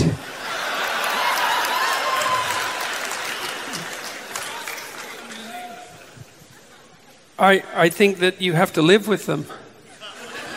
Well, but that is what I think, you know. Like, look, I was on Bill Maher's show about 2 months ago, and it was interesting. It's interesting to come down to the States, because I really like the States. I lived here for about 6 years in Boston, and when the internet was taking off, it was real. Your country was just a bloody juggernaut there for about 8 years, and so that was really something to see. And but I have a little detachment as well, because I'm from a different country, you know, so I'm not quite as tangled up in the things you're tangled up. I'm tangled up in my own things, obviously, but well, I went down to see Bill Maher, and one of the things that was happening, he had a bunch of people who were more liberal-leaning on the same program that I was on, and you know, Maher liked my book because he's kind of a free speech guy, which is a good thing because he's a stand-up comedian, so he bloody well better be a free speech guy. So, but, you know, it does conflict to some degree with his more left-leaning proclivities. So he's trying to work that out. But I was sitting at the end of it. I was sitting at the show at the end, and they do this thing that just goes to YouTube. And there was a governor of Washington, I think it was the governor, and a couple of journalists, one from the New York Times and one from the Atlantic. And there was a fourth panelist who I don't remember. And they were just bashing the hell out of Trump. And I thought, well, first of all, it's not that hard. You know, well, you know, he's just kind of a strange guy. And it's not like anybody in here couldn't list 30 things about Trump that you could have issue with. So it doesn't take a tremendous amount of perspicacity to come up with a list about things you might find questionable about Trump. It's also not that interesting. You know, I went and saw John Cleese from Monty Python. I saw him in Toronto a couple of weeks ago, and he told stories about the meaning of life and about the Holy Grail and the life of Brian and the Monty Python shows, and that was so interesting. And no one could tell those stories except John Cleese. It was like, yay, I get to hear these stories. And then he started talking about Trump, and it was like listening to your great uncle talk about Trump. Who cares what he thinks about Trump? He thinks the same thing everyone else thinks about Trump. It was dull. Anyways, so they were all squawking about Trump, and I was sitting there thinking, you Americans have voted 50% Republican and 50% Democrat for 20 years, right? You did exactly the same thing in the last election. It's a 50-50 split. And so maybe you're more polarized than you were, and maybe you're not, but that hasn't shifted. And it's like, and so these people that voted for Trump, these reprehensible people, it's like they're half your people. They're in your family. They're even in your head, you know, because you have to be a pretty blind liberal not to have wished when you went into the voting booth to say, oh, to hell with it, Trump. Right. And so the issue isn't, the issue is, how do you bring these people back into the fold? How do you get the dialogue going again? Because you're stuck with, the liberals are stuck with you Trump lovers, and you Trump lovers are stuck with the liberals. And so, and the reason your country works is because you've been able to talk. And so the talking better continue. And that's what I would say about the people outside. I mean, I don't know what they're up to, what they're doing out there today. We don't like violent men. It's like, okay. Like, I don't know why that's particularly relevant in this particular circumstance. Well, Dave is one of the most violent men I've ever seen, actually. But when you see him in private, of course. But I think what you want to do is you don't want to win any more than you want to win an argument with your spouse. Because if you win an argument with your spouse, then they lose. Then you're stuck with a loser. Right. And so you don't want to do that. You want to come up with a solution where you both win. And so that's the right way to deal with this. And I know it's very difficult to do that as the people you're talking to go farther and farther out on the ideological spectrum, right? And at some point, maybe civilized discourse becomes impossible. But hopefully that doesn't happen too much. Because when that starts to happen too much, then the sides start to step farther and farther apart. And that's what I'm worried about right now, is that you see these, you can get a situation where it's like a feud or a vendetta. You know, I tap you, you slap me. I punch you, you hit me with a stick. It's like we're going. And that's a positive feedback loop. And like those positive feedback loop is like when you bring a microphone too close to a speaker, you know, and it starts to howl and it blows the whole system up because the input gets amplified. And we don't want to have that happen. We want to dampen it down. And I think you dampen it down by listening and through intelligent discourse. And I think maybe the real proper way to do this, I'm hoping, is that you tell a better story. Right? So someone's stuck in an ideology and it's got a narrative angle and it gives them some meaning. You got to come up with something that's more attractive. It's the best way, it's the best attraction forward. You know, and I'm hoping, at least in part, that this doctrine of voluntarily accepted individual responsibility as a pathway to meaning, because it's never put that way, generally speaking. It's usually a duty. You should accept responsibility. It's like, no, you need to accept responsibility because that's where you're going to find the meaning in your life. I'm hoping that that's a better story, and I believe that that's the fundamental story upon which your civilization is predicated in any case. And so we got to pull people back to that. So that's, because the alternative, what's the alternative? The alternative is, well, maybe you get to punch someone. You know, and that's real gratifying, perhaps, when you're angry for like a 20th of a second. But as a medium to long-term political strategy, I wouldn't recommend it. It doesn't go good places. And those good places it doesn't go are really, really, really not good. And so let's not go there. Like, we don't need to go there yet again. So...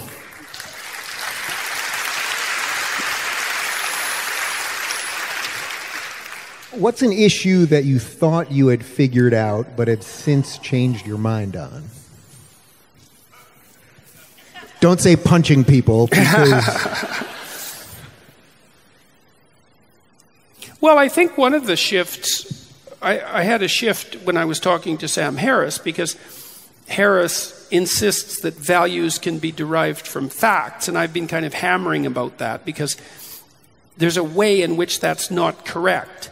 But when I was thinking about how to communicate with him and to move the communication forward, I realized that when I wrote my first book, when I wrote Maps of Meaning, and it's in 12 Rules for Life too, I was actually trying to derive values from facts. I was doing it in a manner that was different than he recommended, and I think a more suitable manner, which still needs to be discussed with him. Because I think that what I laid out is how values were derived from facts over the evolutionary timeline rather than over the timeline of a single life. You know, so Sam seems to think, and maybe this is wrong, that the facts are there and you can derive values from them. And I think, no, the facts are there, but they have to be there for a very long time. Like, who knows how long? 1 million years, 5 million years, 10 million years, I don't know. For you to derive acceptable values from the facts. And then the mechanism by which those values are derived is biologically instantiated. And it's sorry, I know this is very complicated, and then it serves as the mechanism that determines which facts manifest themselves to you. So there is a connection between facts and values that I had glossed over in my attempts to make a case for the primacy of stories instead of facts. So that's one thing that's changed very recently, and I think that's been helpful, and I think it makes the situation clearer. I think it also perhaps opens the door for a more profound and lasting mediation between the claims of the atheists and the claims of the religious. I think there's a biological solution to that argument. So that's one thing that I've been changing my mind about. I bet you didn't expect that it would be that. Were Kermit the Frog and Miss Piggy in an abusive relationship?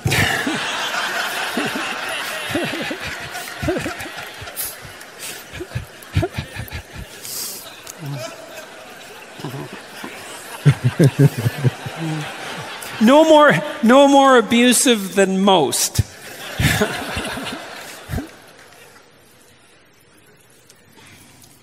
Oh, this is interesting. How do you know when it's time to cut out a toxic friend? Right. Well, that's a good example of the sort of thing we were talking about tonight, right? When do you cut your losses? That's a good example of that terrible tension between structure, the continuation of the same thing, and transformation.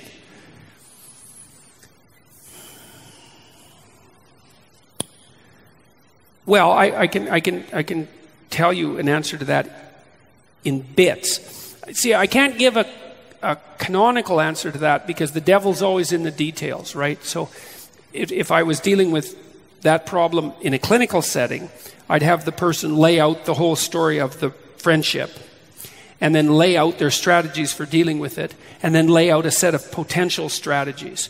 And if we couldn't come up with a potential strategy that seemed implementable that would salvage the relationship, then we would decide that perhaps we could explore stepping away from it. But the devil's in the details, right? That's a very particularized solution. And so trying to extract out a general rule of thumb from that is dangerous. But having said that, I can give you some general rules of thumb. So if you're dealing with an intransigent family member, let's say, who's stuck in a rut, and maybe is complaining about the rut all the time, but doesn't do anything to change it, and you've suggested changes, and you've suggested them 3 times, and nothing has happened, then I would say, stop suggesting changes. And because there's a New Testament statement, don't cast pearls before swine, and which is a very rough statement, man. It's a harsh statement, and I've spent a lot of time thinking about it because it's so harsh. It's like, okay, what does that mean? It means if people aren't listening to you, then shut up. Because you're not where you think you are, right? Because if you're having a conversation, and it's a real conversation, then I'm listening to you and you're listening to me. And if I'm talking and you're not listening, then I'm not where I think I am. And so there's just no sense doing it again. Now, you can also sometimes suggest to the person that they don't tell you that problem anymore. It's like, tell you what, you have this problem, I've heard about it 8 times. I've made some suggestions. None of them were implemented. We'll make a deal. You don't tell me the problem anymore, and I won't tell you any solutions to it. And then often what happens because of that is, and then you have to enforce it, right? Because they'll try to tell you the problems a few more times. You have to enforce it. Often what happens in that situation is the person will go away and think. Because the psychologists often call this enabling. Like if you allow the person to complain about the same problem without changing and just complaining, and you listen, then what you're doing is allowing them to pretend to themselves that they're trying to look for a solution. Because by telling you about the problem, part of what they're doing is acting as if complaining about it is a solution to the problem. But it isn't, because nothing's happening. But if you're listening, then you're acting out the part of someone who agrees with the proposition that they're trying to work towards a solution.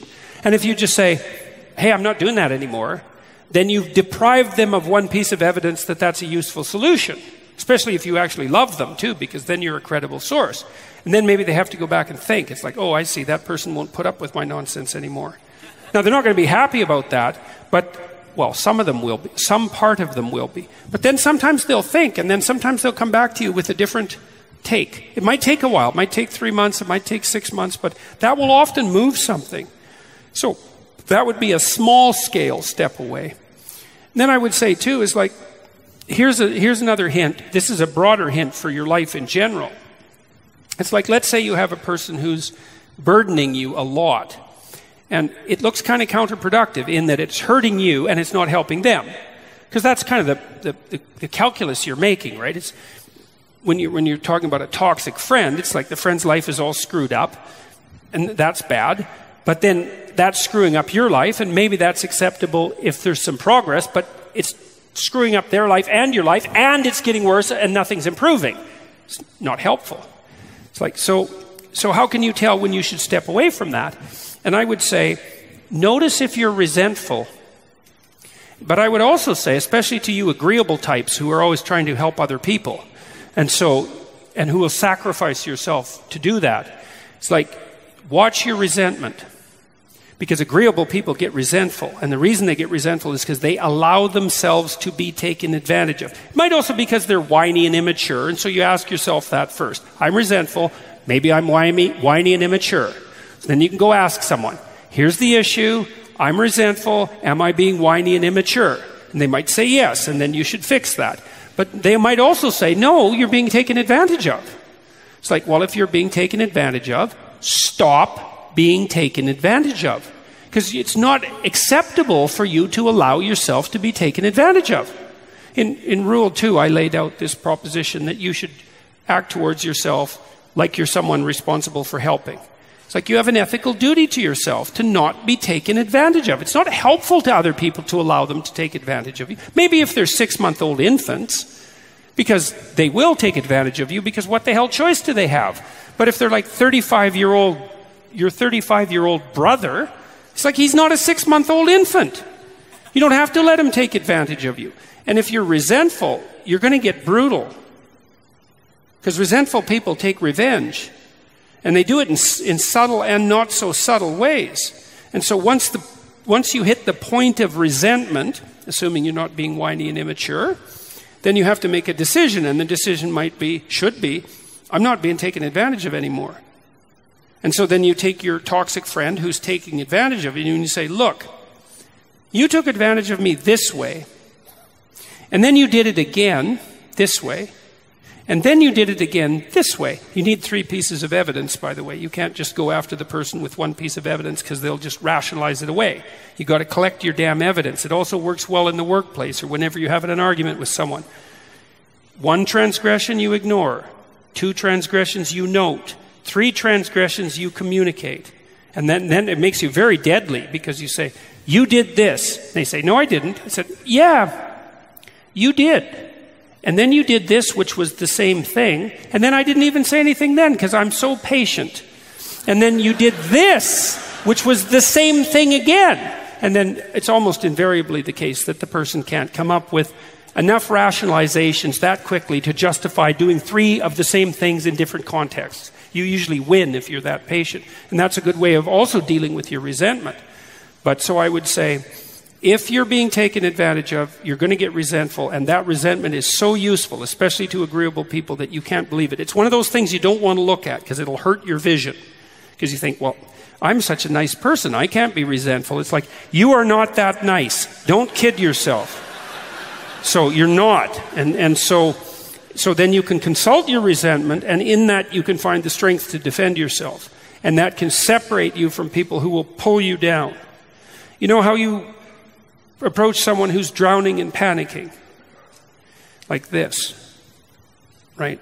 And so you come up to them and you say, weirdly, because they're drowning, you say, calm down, because I'm not dying with you. Right?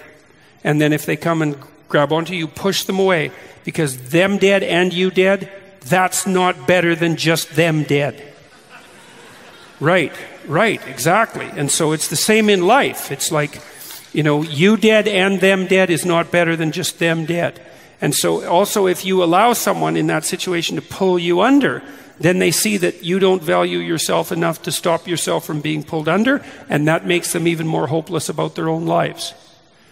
So you have every reason to defend yourself against being pulled under. It's not helpful. And being nice and being compassionate and all of that, save it for the babies. So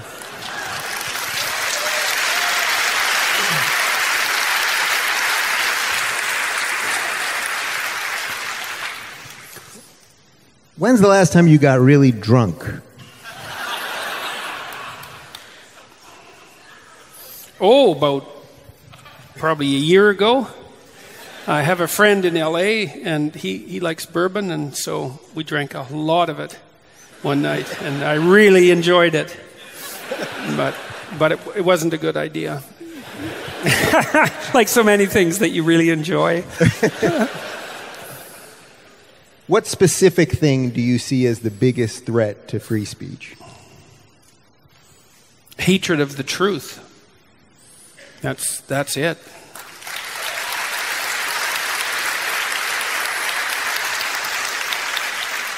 You know, and then they say the truth will set you free, and it certainly will, but like,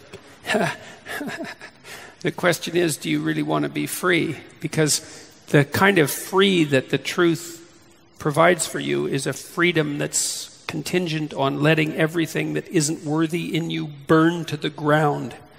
And that's not pleasant. And so people don't, you know this perfectly well. Whenever you learn something profound in life, which is a life-altering revelation, let's say, it comes at a cost. You say, oh, I sure learned that the hard way. It's like, yeah, you learn everything the hard way. If it's worth learning, you learn it the hard way. And so the truth is the hard way. And so, of course, people oppose its expression because it's the hard way.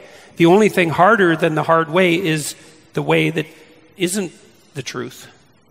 That's the problem. It's like, it's no wonder that people want to deceive and hide. The problem with that is that it's worse. It's worse. It's better to get the damn problem out in the open right now and to confront it voluntarily at a time of your own place, a time of your own and place of your own choosing. You let it aggregate because you're hiding, it will take you out.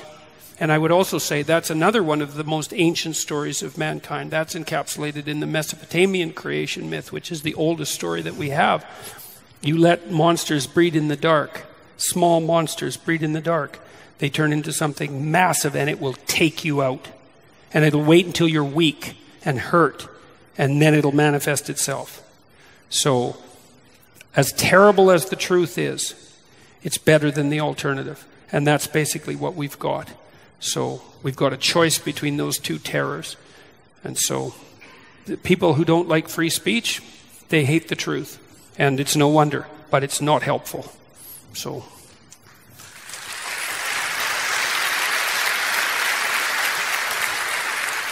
You know, it's even worse than that. It isn't even that they hate the truth so much. It's that they hate the process by which the truth comes to be. Because that's even more important than the truth, because what's true now might be slightly different in a week, which is why you have to keep talking to the person you're married to, right? Because what worked yesterday isn't exactly the same thing as that's going to work today, so you have to update it.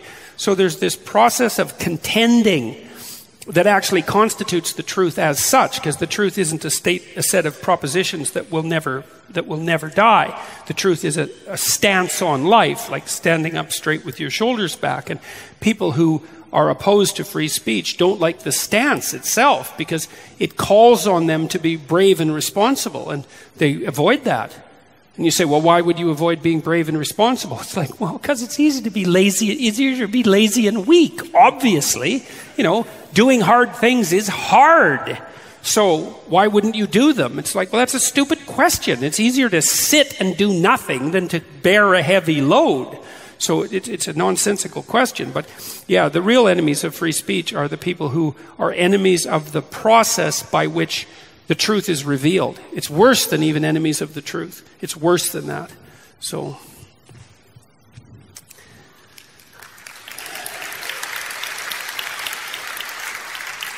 All right, let's change someone's life tonight. I'm here with my 8-year-old son. He's very curious and concerned with what is going on with his generation. Can you speak at all to the children directly? Where is this 8-year-old? Where are you? Hey, kiddo, what's your name? Give this guy a round of applause, everybody.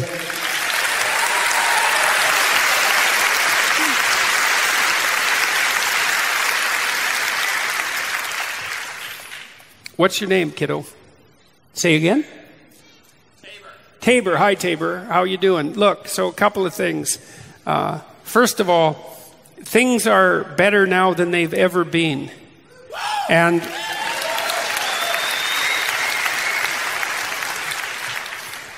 not only that, they're getting better faster than they've ever gotten better.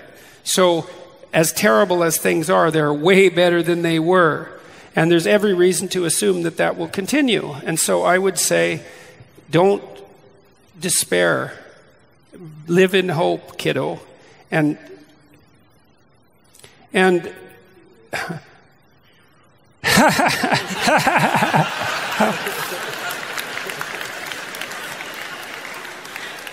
And occupy yourself with the things that you should be occupied with when you're 8. Make your friends, have your fun, do well in school. That's how you contribute to making things better. And don't worry about things that are beyond that at the moment, because you've got enough to occupy yourself with being 8. And that's a perfectly reasonable thing to do.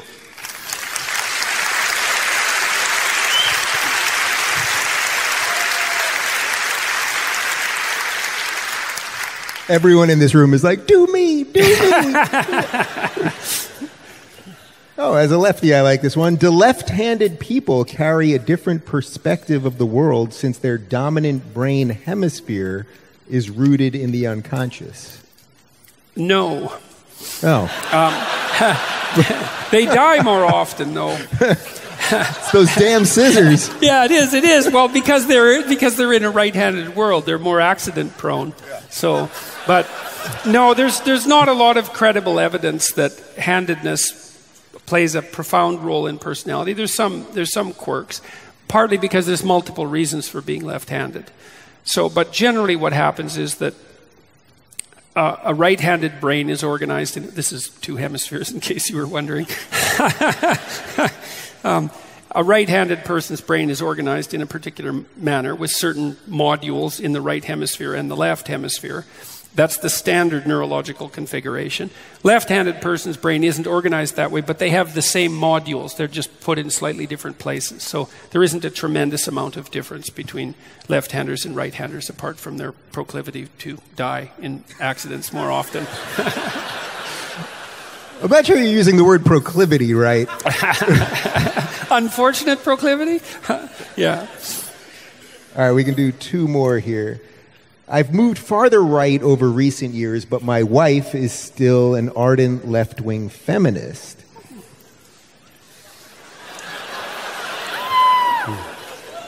Somebody out there knows who's being talked about. How do I keep my views while avoiding relationship troubles?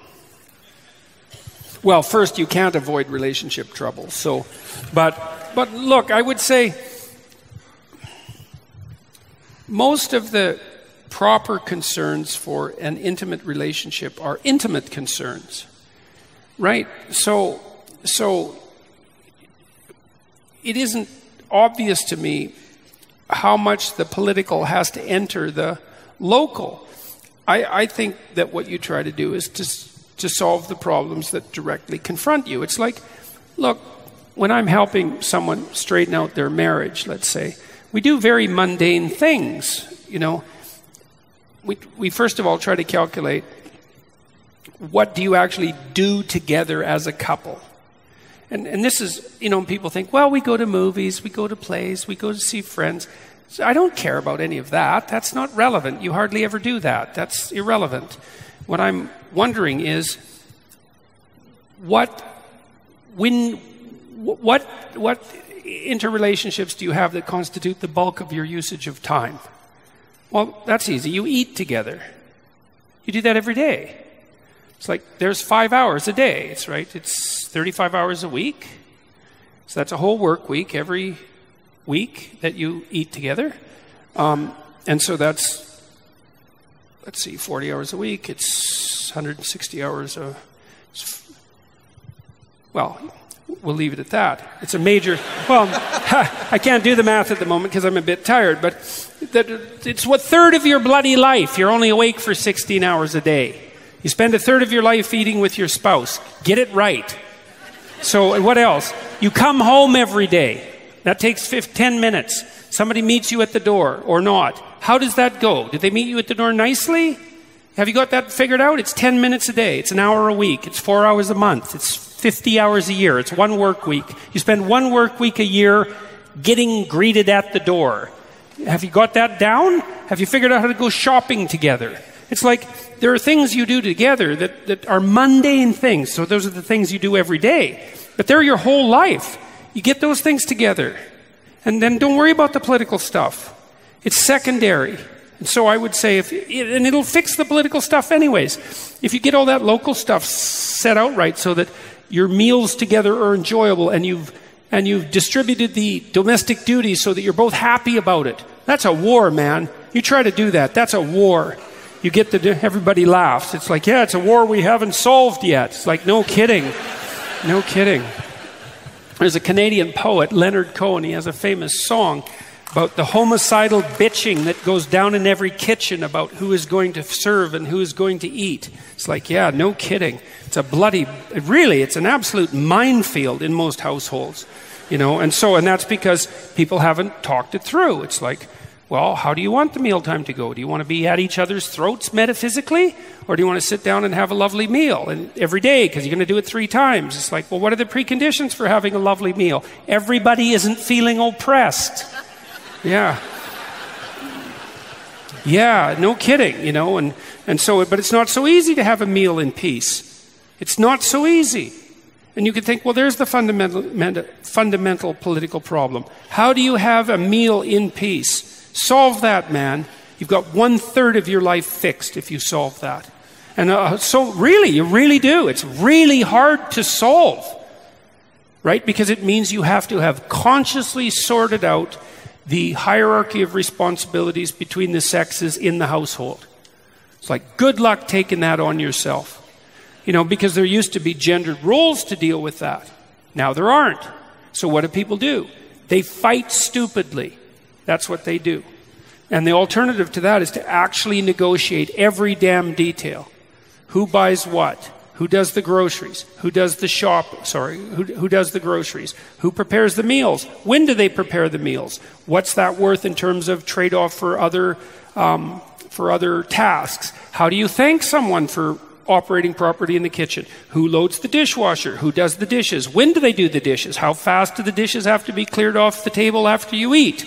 Which dishes are we going to use? What are we going to eat? What's the role the kids are going to play? Do we sit down together? Do we have regular meal times? It's like each of those is a bloody war. And it's a political war. And if you get that right, then you'll solve the political problems, because it's way easier to solve the political problems than it is to get all those things straight, that's for sure. So start by getting those things straight and see what happens. Then you'll have peaceful meal times, and then maybe you won't die.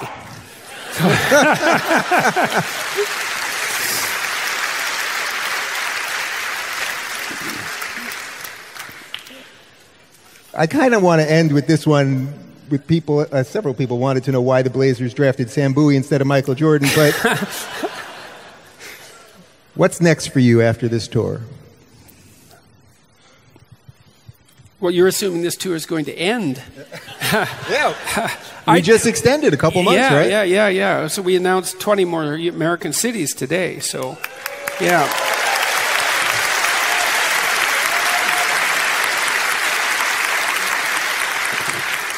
So, but I think because my wife is traveling with me and is very, very helpful in all of this. So,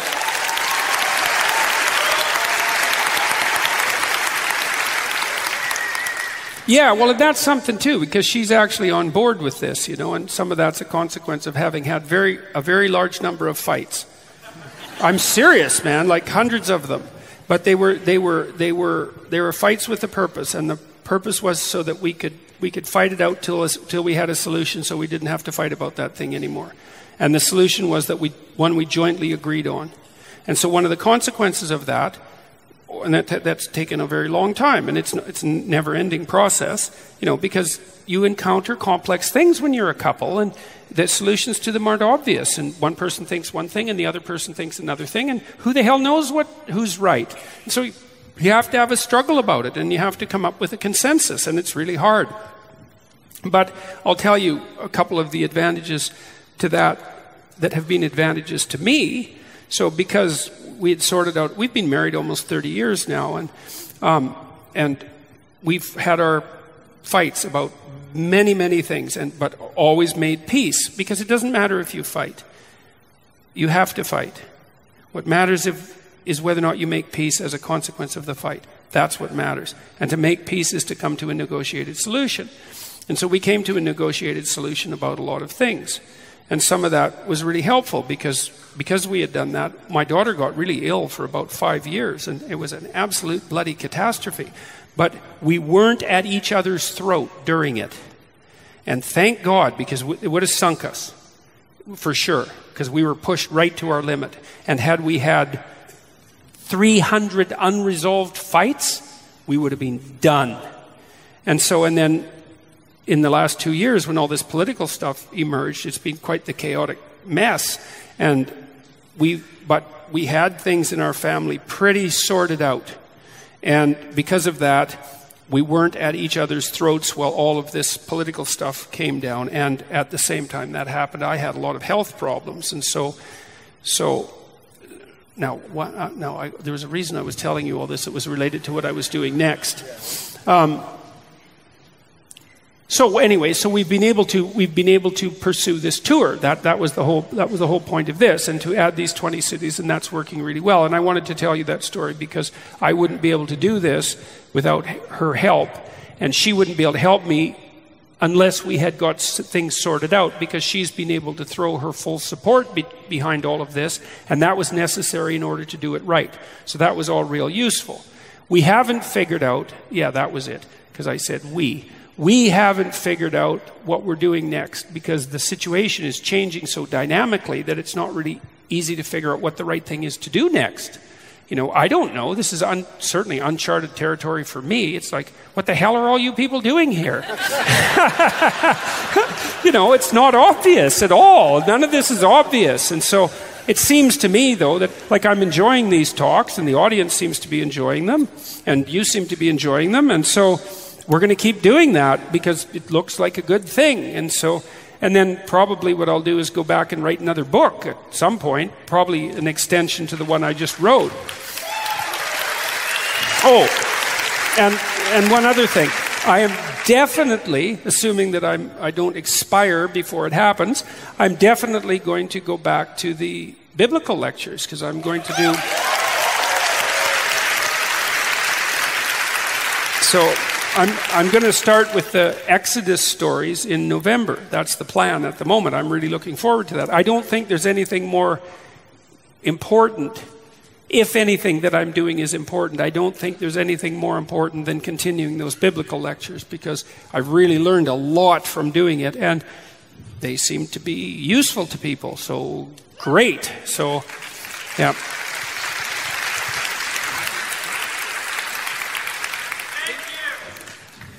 BuzzFeed headline tomorrow: Jordan Peterson tells alt-right crowd, "What the hell are you doing here?" Yeah.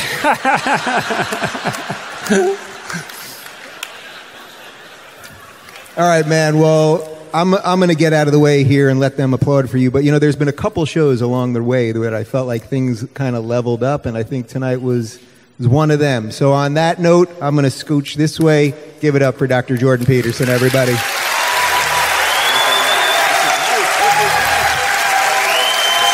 Thank you all very much for coming. It was a pleasure talking with you. Good night. If you haven't already read them, you might think about picking up Dad's books, 12 Rules for Life, An Antidote to Chaos, and Maps of Meaning, The Architecture of Belief. Go to jordanbpeterson.com for audio, ebook, and text links. Next week, I'll present my conversation with British DJ, musician, artist, and meaning wave originator, Akira the Dawn. Akira mixes music with content from my lectures and those of people such as Jocko Willink, Terence McKenna, and Ellen Watts. He's very careful with the choice and cadence of the words, the timing, and the melodies, and he's accrued millions of devoted listeners in the process. Thank you. That was my... I really didn't want to do disservice to those words because I respect them greatly, and I'm very grateful for them. Follow me on my YouTube channel, Jordan B. Peterson, on Twitter at Jordan B. Peterson, on Facebook at Dr. Jordan B. Peterson, and at Instagram at jordan.b.peterson. Details on this show, access to my blog, information about my tour dates and other events